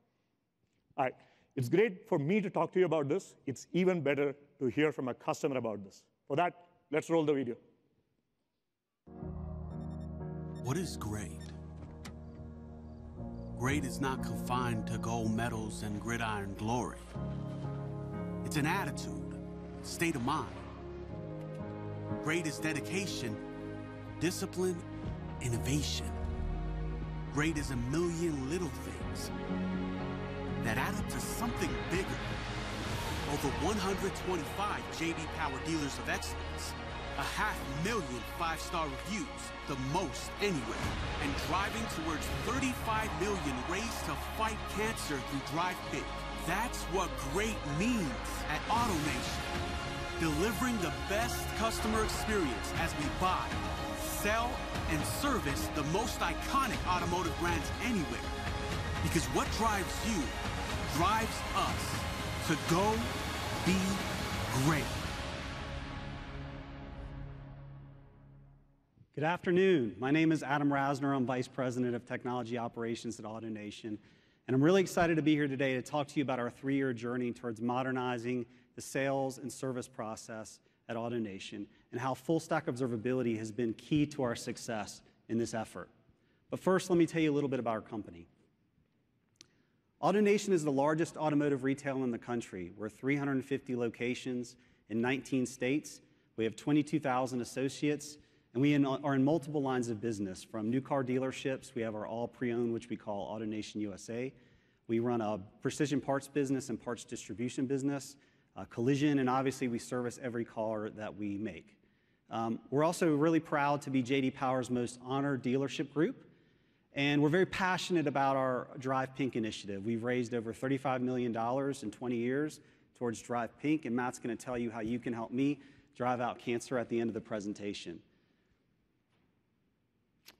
So let's be honest with each other. The cars have continued to innovate over the years, but the process really hasn't. It's a slow process. It's very manual and paper-driven. A lot of disparate legacy systems that, we spend just too much time in the dealership. It's 2022 now. There's got to be a better way. So AutoNation is driving towards a new digital experience. And I'm going to spend a few minutes today talking about some industry first, some AutoNation industry first that we've developed that we're really excited about. And I'll tell you how full stack observability plays into that. So AutoNation.com is our e-commerce platform. It allows our customers to go online and do about 90% of the transaction right there. You can pick out your car, you can look at competitive pricing, you can do your financing, you can pick out your extras, everything you want to do up until about 90% of the way. And that last 10%, you can come into the store, or we can bring the car to your driveway with our store-to-door initiative and you sign in an iPad. There's different generations of people in this room, and they want to buy cars different ways. I'm old school. I want to go in, I want to kick the tires and drive the cars. There's people in this room that want to buy a car like they buy a car on Amazon, and we want to accommodate all those different scenarios. On our service side, we're really excited about our customer engagement platform. It's an application we've developed so that the service advisors and service techs can actually take videos of your car while they're up on the rack, and they can show you that cracked exhaust or the condition of your tires or that transmission issue, because traditionally customers don't feel good about repairs at dealerships. They want to see it, and seeing is believing. So it's been a really powerful tool for us in our service area, and it also allows you to schedule your loaner, approve the repairs, talk back and forth with the technician, and it's an industry first for us that we're very, very proud of. Back to the sales side. Using 20 years of appraisal and sales data, we've developed a tool called the Equity Mining Tool, where you come in, you're out of warranty, you've got some time left on your 5-year car note, and you've been presented with a $6,000 transmission issue. Our sales team is notified. The tool automatically calculates the equity in your car, and we approach you and say, hey, would you like to leave today with a brand new car, same payment, avoid this costly repair? And 1,500 customers a month are saying yes. And what's really powerful about that is that's data that we've had since the beginning of time, just using it in a different way. So we're really proud of that innovation, and it's really helped our sales team. Also on the service side, we've introduced VR goggles with some of our partners like BMW and Porsche. So if our technicians run into an issue and they can't diagnose it at the store, they can get online with California or even Europe, and the technicians overseas can see in real time what they're doing and help them, tell them where they need to make an adjustment. They can see what the technician's seeing, and it's been a really, really powerful tool and an AutoNation industry first that we're very proud of. On the purchase of cars, if you've ever been through that process, it's sometimes lengthy. It takes a long time to get your money, especially if you're not trading towards a new car. Our We'll Buy Your Car initiative, you bring your car in under an hour, we assess and appraise the car, and you leave there within the hour with either a paper check or we Zelle the money to your account. No one else is doing that today. We're very proud of that. So, as you can imagine, lots of different business units. I named them all. There's 6 or 7 very big business units in our company. Lots of different applications. We have on-prem data centers, Colorado, Texas, all over the country. We have a big presence in both AWS and Azure. And we have a heavy reliance on third-party software as a service in the automotive industry. And all these things have to talk to each other. And in a world where you're introducing new technology to old business processes, it's critical that you understand what's going on. They're very nervous to begin with. And so you've got to deploy apps that are scalable, that are reliable, that people understand issues before they happen so we don't have any business impacting outages. So we've been working very, very hard towards that. So the payoff.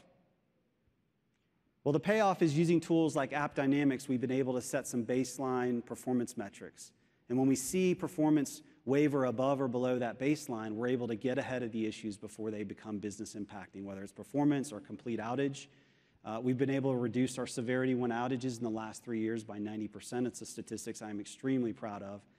And then using tools like Thousand Eyes, we're able to not only see our user experience for our own applications, but we're deploying that on our SaaS applications as well, third-party applications. So we're going back to our vendors and saying, here's these calls that are slow, this is loading incorrectly, and they're actually able to make those adjustments. Theoretically, it should be their problem, but we're taking it on because it's so critical to our business. So in the end, we wind up with proactive alerting. We've maximized our uptime. We have visibility across our own apps and our third-party apps for user experience. And probably the biggest and most important thing is that the business trusts us when we go to deploy new features and services. They're not nervous that we're going to put something out that's not going to work well in front of the customer or going to give the customer a very poor experience. And it's one of the biggest things that we've really gained out of this whole thing is that the business is really excited about the innovations that we're bringing. So what's next for AutoNation?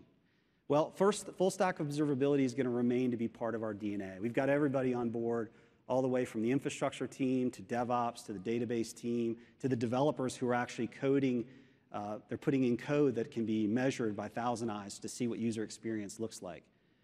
We're also going to continue to push out new innovations in the automotive industry that we're really, really excited about. And very, very important, especially when you're moving quickly in time to market, is security. And so we don't want to put out applications that put both company data or customer data at risk. So we're piloting the Secure App platform on AppDynamics, and we're really excited about what that's going to offer us. That's my time. I put my contact information up here. I'd love to have a conversation with anybody that's interested. Thank you very much. Back to Matt.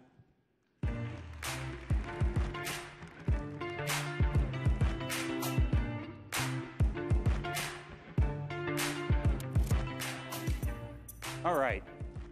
Listening to a customer transforming an entire industry is such a privilege. Adam, thank you so much for that story. I'd like to go ahead and invite some speakers up to have a quick panel discussion of the value that we're seeing and the directions we're taking for full stack observability. I'd like to introduce Joe Vaccaro, Head of Products at Thousand Eyes. Sunder, Head of Products at AppDynamics. Come join us, guys. Welcome. Okay, so we talked a lot about full stack observability. I did want to talk a little bit about the network transformation that we're all seeing, the internet becoming that core component of the network and what that means from a variety of different perspectives. So Joe, can you talk a little bit about what customers are doing with regards to observability and what Cisco's doing to ensure we have the right solutions on that front? Sure, thanks, Matt. As Adam just shared, digital experiences are more important than ever before, but teams are dealing with less control than they've ever had in their lifetimes.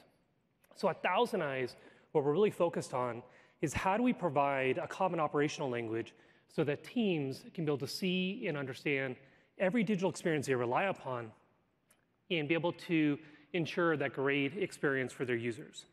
Now, what does that mean in practicality, right? We talk about with Adam that cloud has become their new data center, that internet's become their new network, that SaaS applications become their new application stack. So with Thousand Eyes, the ability to actually take an application metric such as your page load response time and be able to then trace that through the underlying network to be able to identify that the increase in response time is due to an ISP that my users are being able or that are accessing from a particular location. To be able to then accelerate that mean time to remediation and localization so that you can be able to resolve that problem.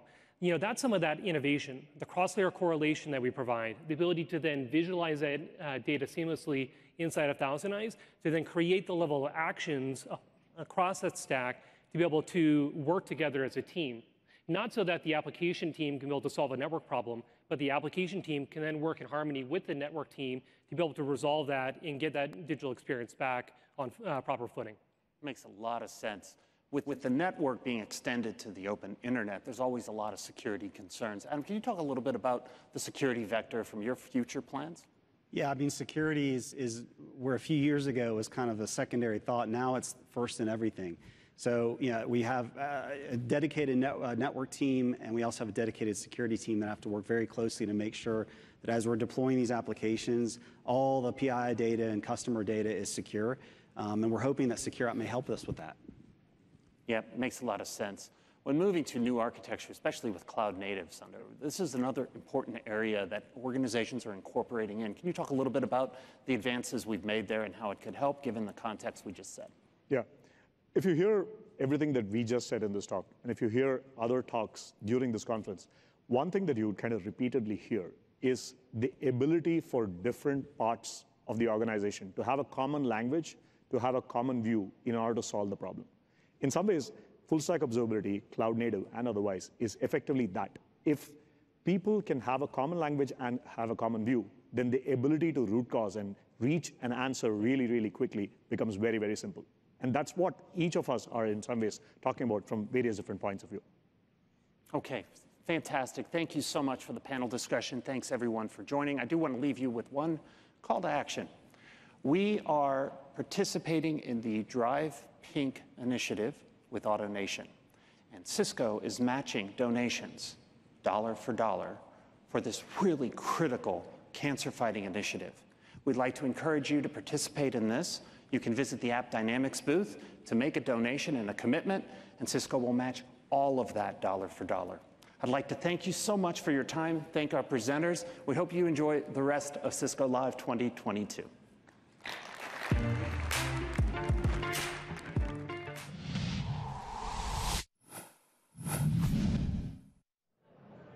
All right, so that was full stack observability, a couple of different very special people speaking there. I just want to give a shout out. I don't know if he'll hear this or not, but Adam Rasner there from AutoNation, he helped me get my Audi before I gave it back up for my Ford truck, just so you know the relationship there. But Adam is a wonderful guy, AutoNation. He's doing some incredible things with Cisco technologies and other technologies as they look to really blow away their customers with support, unique services, and reasons to go to a dealership and interact with these people that we haven't always had. Alex, 30 seconds, just curious, what has been a big focus for you here? It's your first one. What stood out to you? The two main things that stood out to me was definitely the hybrid work environment, going from the home to the office to working from anywhere. That's a big one for me, and the fact that when you go to the office that you can see the full visibility of all the available spaces using Cisco DNA spaces, as well as sustainability. All the ways that we can give back at this event, that we can make an impact to local communities. So, yeah, those have been the biggest thing for me. I like that, and that's just, boy, there's so many layers to what you have there. Guys, we've got our, I think it's our last iTalk of the day. We're going to throw to that now. As I tease, it's Sherry Slate, investing in nonprofits and social entrepreneurs, right? Now let's take a look over at the iTalk.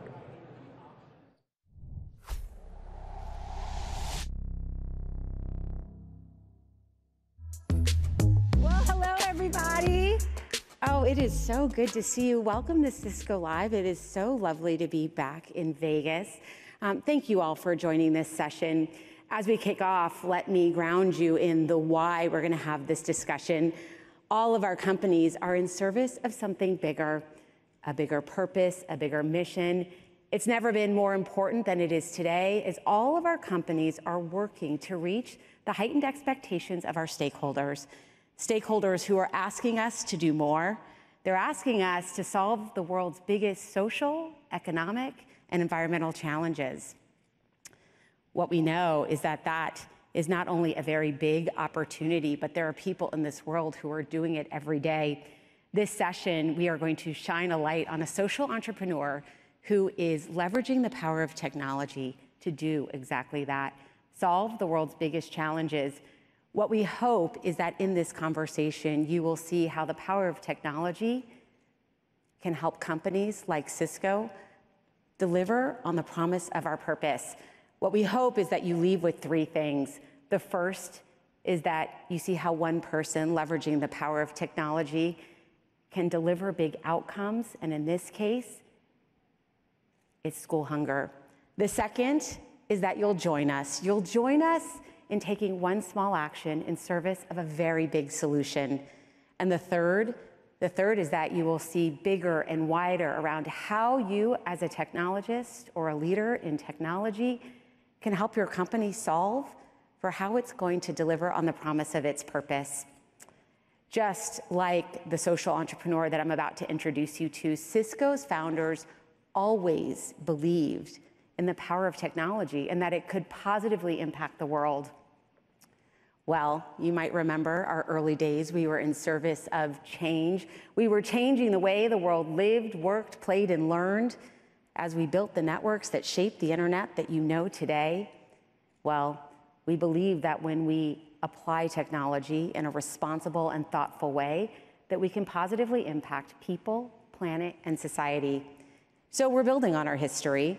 And today, Cisco's purpose is to power an inclusive future for all. And what we know is with a purpose of that magnitude, we can't do it alone. It's the reason why we're partnering with nonprofits and social enterprises to ensure that we have scale and reach around the globe. It is also why we are funding innovation challenges that are supporting social entrepreneurs who are solving the world's biggest challenges in new and different ways. But here's what's so important about them.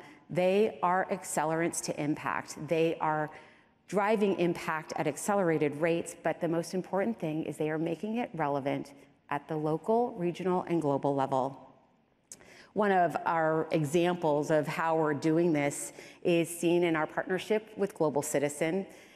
Global Citizen is a social action platform in service of ending extreme world poverty by 2030. Cisco partnered with them in 2018. We committed $1 million over 4 years, and together we created the Global Citizen Prize Cisco Youth Leader Award. Well, what I can tell you is that award recognizes people who are age 18 to 30 who are positively impacting the world. And today, you're in the right place because we have a special treat. The first ever recipient of that award is here with us at Cisco Live. But before I introduce you to her, I want to tell you a little bit about her. You see, she is the founder and executive director of Food for Education, which is a social enterprise that leverages the power of partnership between government, community, and parents to scale national school feeding programs. She is a highly decorated leader. She is the youngest recipient of the South Australian Alumni Award in 2017. In 2018, she became a Rainier Arnold Fellow. In that same year, she earned the Builders of Africa Award, and she was also named a top 40 under 40 woman of Kenya. In 2020, she became a Ford Foundation Global Fellow. In 2021, she became a World Economic Forum Global Young Leader. And most recently, the United Nations named her the 2021 Kenya Person of the Year. Please help me bring to the stage with a very warm and enthusiastic welcome to the amazing Wawira Njiru. Hello, my friend. It's so good to see you here at Cisco Live, and thank you to all of them. Hi, everyone. This is what we call a very warm Cisco Live welcome. Come join me. Let's take a seat. Thank you. I'm so excited to be here. It's my first time in Vegas. Oh, first time in Vegas and at Cisco Live? First time at Cisco Live, too. Okay, you should buy a lotto ticket. That's it's a winning combination. I know. I'm so happy to be here. Hi, everyone. So, Wawira, it's great to have you here. And maybe we start at the beginning. Take us back to 2018, the beginning of your relationship with Cisco. You were at the Global Citizen event. Cisco, Chuck Robbins, our CEO, Usher, they presented you with the Global Citizen Prize Cisco Youth Leader Award. You got to take that stage with millions of people watching, and you got to share your vision for impact. What was that like? I mean, Shari, it was one of the most incredible moments of my life. I'd never stood in front of that many people ever. And, you know, getting to share the stage with so many incredible artists and activists, to be in South Africa celebrating Mandela, and getting to meet Chuck for the first time, the CEO of Cisco, was so incredible for me. And I'd have to say meeting Asha was okay. It was kind of cool too. Yeah, Chuck is cool as well. So the prize was $250,000. How did you use the money to accelerate Food for Education? So $250,000 was such a big gift to Food for Education, and it came to us at a time of, you know, very significant growth, and we were feeding then around 3,000 children every single day. And with that $250,000, we were able to accelerate to around 10,000 children every single day. But on top of that, we were able to introduce technology to our work. So initially, parents contribute for meals. For the meals that we provide, they used to contribute cash, which was very heavy, you know, in terms of like collecting that many coins, because it's 15 cents, it's coins. And so we developed this technology called Tap to Eat, which is essentially, a near-field communication bracelet, an NFC bracelet exactly like this ones we're wearing, and the kids wear to school. And when they come to school, it's topped up with an e-wallet using mobile money, which is very common in Kenya, which most people in the US would be using credit cards or debit cards.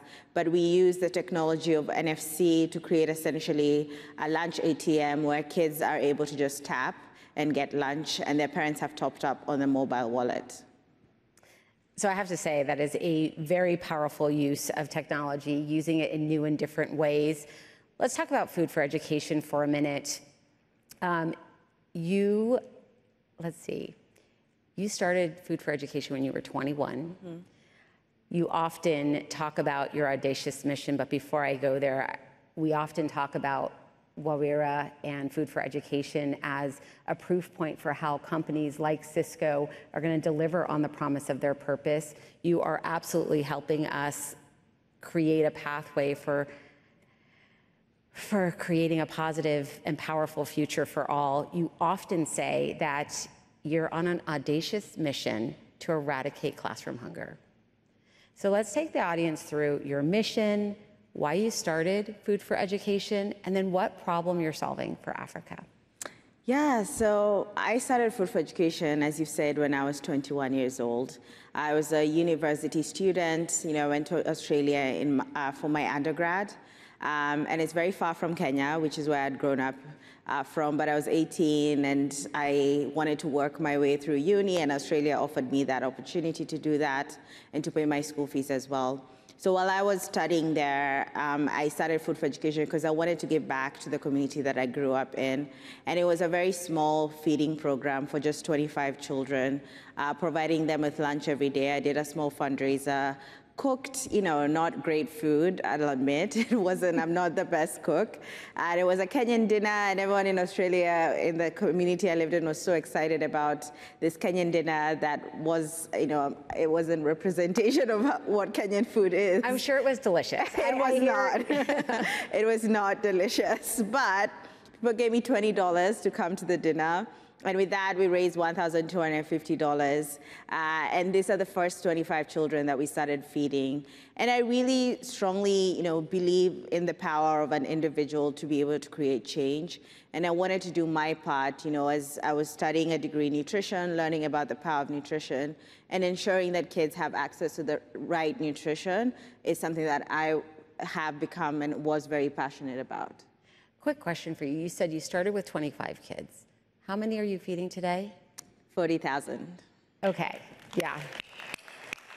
So I think for everybody sitting here, when you think about, what does impact look like? And it looks like going from 25 kids to 40,000 kids. I'm gonna ask you what everyone I think in this room is thinking, going from 25 to 40,000, what's happening behind the scenes that allows you to feed 40,000 kids a day? Yeah, so as I said, I'm not a great cook. So first of all, getting the best team to be able to prepare the meals is so important to how we're able to deliver meals every single day. So, the women, 70% of the people who work in our kitchens are women, and they wake up really early. In some kitchens, they're running 24-hour kitchens, and some of them are, as you can see, waking up really early, coming to work to ensure that kids have access to meals. So there's a lot of prep work and a lot of cooking that's happening overnight, so that by around 6 or 7 a.m., all the food is ready and ready to go out to schools. So we load the food up in, this kind of vessels that keep the food hot, so that we ensure that the food gets to the kids at a safe temperature and, it's healthy for them to eat. And we ensure that, there's the right balance of protein, vegetables, to ensure that kids are getting the right nutrition that they need. So once we load up the food in these containers, we put them in trucks. So we have a fleet of trucks that distribute across our 5 central kitchens right now. And we distribute the food in the trucks to the schools that are served. And when we get to the schools, my favorite time is when the bell rings, kids run out of classrooms with their lunch boxes, and it's time to tap to eat. And they tap and they get access to the meals that, they really, really treasure and they want to come to school and have. Oh my gosh, there is a picture of a young person enjoying their lunch. This picture right here. I mean, when you look at that picture and you think about what it means to have a warm meal so that you can study, that is inspiration. So, very complex network to feed 40,000 kids a day. Congratulations to you and your team for thinking about the scale and the ability to repeat this over and over and over again. But clearly, purpose runs deep for you. So my question is around inspiration. How do you inspire everyone from the farmers through to the government, the children, their parents, the school district? How do you inspire everyone to go on this journey with you for the long term? Yeah, that's a really good question, because I think that my genesis in this journey of Food for Education was just bringing people along and trying to find ways that people can be involved in what I was, what I believe in. And from the fundraising dinner that I spoke about, where I cooked really not great food, but people still gave $20. It's always been really important for me to inspire people to be able to think that they too can, and believe that they too can change the lives of someone else. So from the government, from different organizations, from different stakeholders, parents, teachers, it's really a journey of showing them how I think kids are some of the most awesome people. It's the best stage to be in, and to show them the promise, and to show them how kids have so much potential, and how a simple thing like providing them with a meal is really, really important to ensure that they're able to stay in school and learn. So I'm going to tell you something. At Cisco, we often talk about our superpower. So yours might not be cooking, but you absolutely have inspired a ton of people. Let's talk about Kenya and hunger in Kenya for a minute. It's been a long-standing challenge, and I can only imagine that the pandemic exacerbated this challenge. What did you have to do with your business model, with your operations, to be able to continue to feed these children? Yeah, so the pandemic was challenging for everyone across the world, for systems across the world. I was attending a session this morning that was talking about the pandemic in the US and how that affected schools. And in Kenya, a lot of kids were relying on the meals that we provide as the only meal or the most nutritious meal they get in a day. And when schools were shut down in March 2020, it really led us to have to reinvent how we distribute meals, because we knew we had to do something. We couldn't just go home and say, we're going to sit at home until this is finished, because there was no end in sight for the pandemic. And so we thought about, how do we continue providing meals to kids and their families when they're home? And we created distribution centers close to their homes, because schools were shut down and we couldn't distribute through schools. And we also created packages of food where it was dry food that they could pack up and go home with and prepare at home. And that would enable them and their families to have access to meals. During that time, we provided over 200 tons of food to over 25,000 families, and also provided meals that are equivalent of 2 million meals during that time, which is something that our team did a huge effort in terms of distribution and making sure that kids were able to have access to meals. They always say that great leaders always see a new path when there's a new challenge, and you and your team should be commended for continuing to feed all those families. I can only imagine that your journey, Wawira, has been filled with ups and downs. When you think about your lessons learned, what lessons have you learned that you apply to Food for Education today?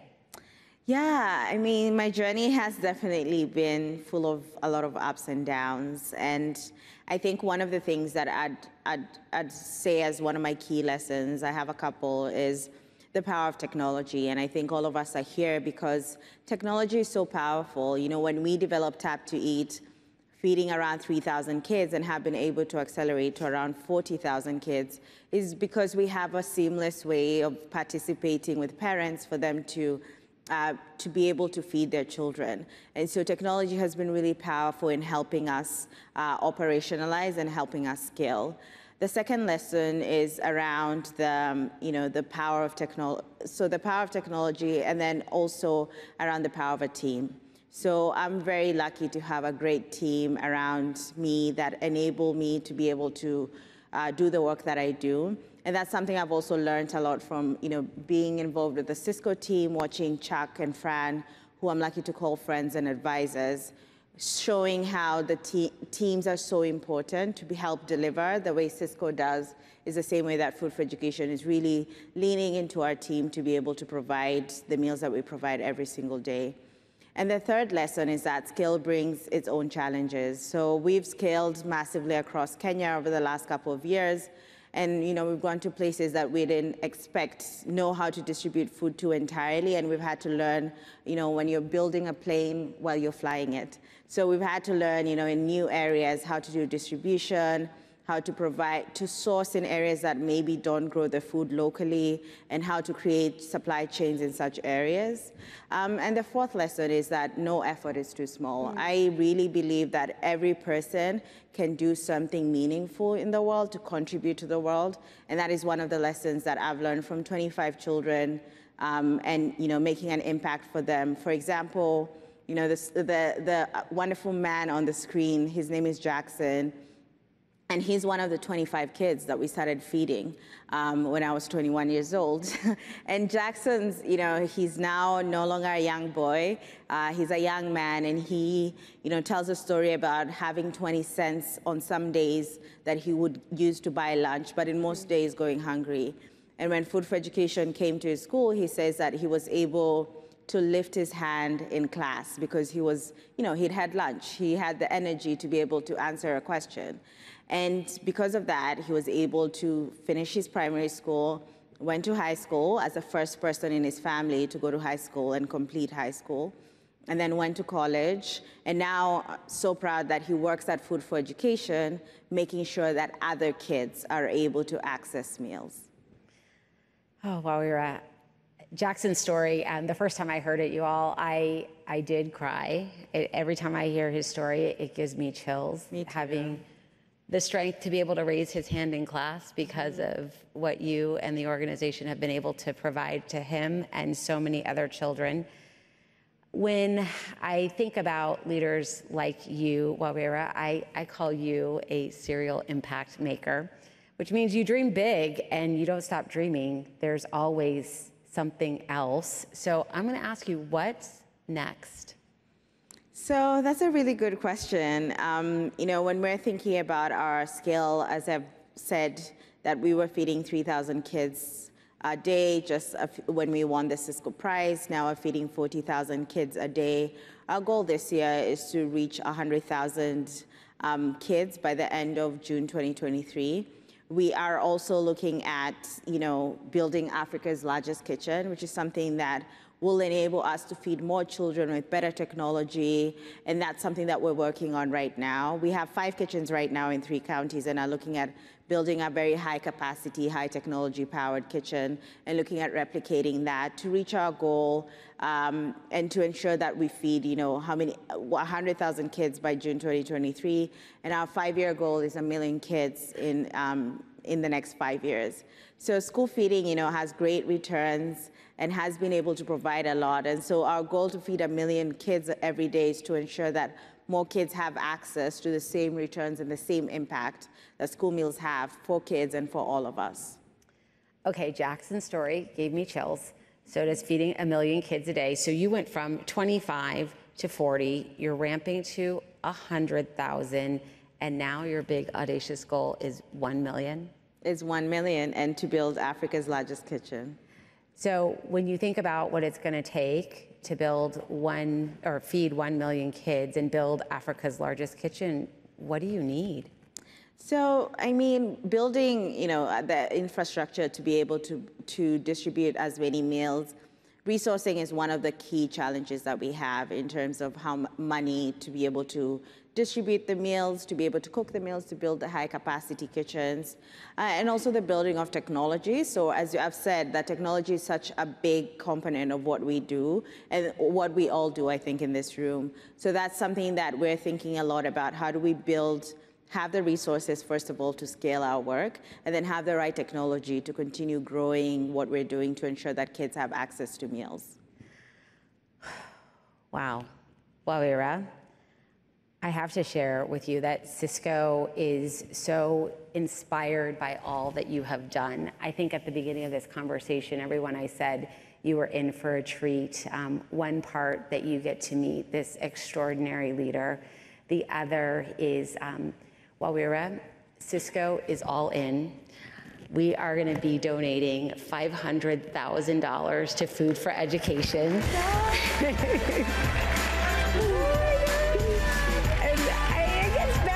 gets better. Congratulations. So here's what I would love. Is it okay for me to share with everyone? Here's what we're doing together. Cisco will be donating $500,000 to Food for Education in support of the construction of your kitchens and the food feeding programs.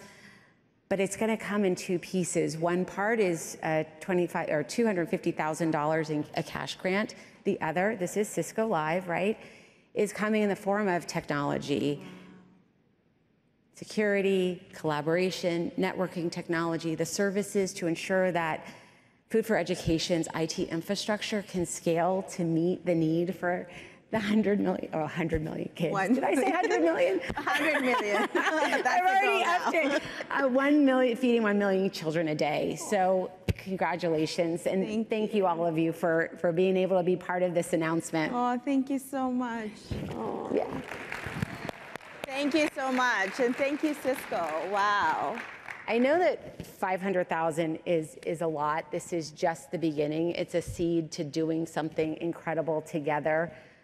But Wawira, if those of us that are sitting in the audience want to be a part of the journey for the long haul, how is it that we can get involved? Yeah, I mean, first of all, I am so thankful. This is incredible. I said it's my first time in Vegas. I didn't know that my first time in Vegas would be so memorable and so incredible. So thank you, Cisco, and thank you, Shari and Chuck and Fran and everyone on the team for making this happen. I am so, so grateful. And the Food for Education team is so grateful because this will mean so much to so many children. If you would like to get involved and support our work, there's our website, www.food4education.org. There's also a QR code that you can scan and donate. And we're just like really, really grateful to be here, and when we started with 25 children, I never knew that I would be here. So I feel just so much gratitude. Thank you. Well, Wawira, you are an inspiration. Thank you for all that you've done. I have to tell you, yes, Cisco is all in, but I think you now have everyone in this audience and everyone out there watching who can be a part of this journey. Hopefully, we will have you come back to a Cisco Live in the future and tell us about the progress of Food for Education. I would love that. Thank you so much. Absolutely. To all of you, thank you so much for being here today to be a part of what we call how inspiration is currency, how we create a recurring impact for people. This is how we power an inclusive future together. So thank you for joining us, and I hope you have a fabulous Cisco Live.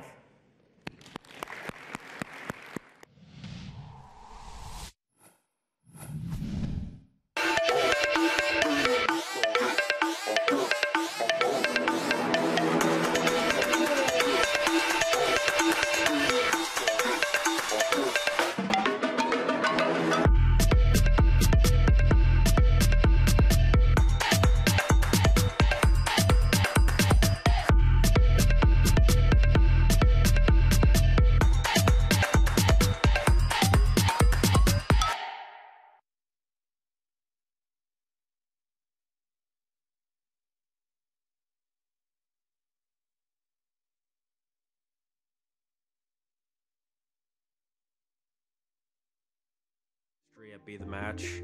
It was simple, just swab your mouth and send it in. Be the Match is a global database of donors. To save more lives, they needed to make more matches. So they consulted with technology integrator E+. Than ever. Then it's win or go home. And Super Bowl 56. And at any moment, for every fan,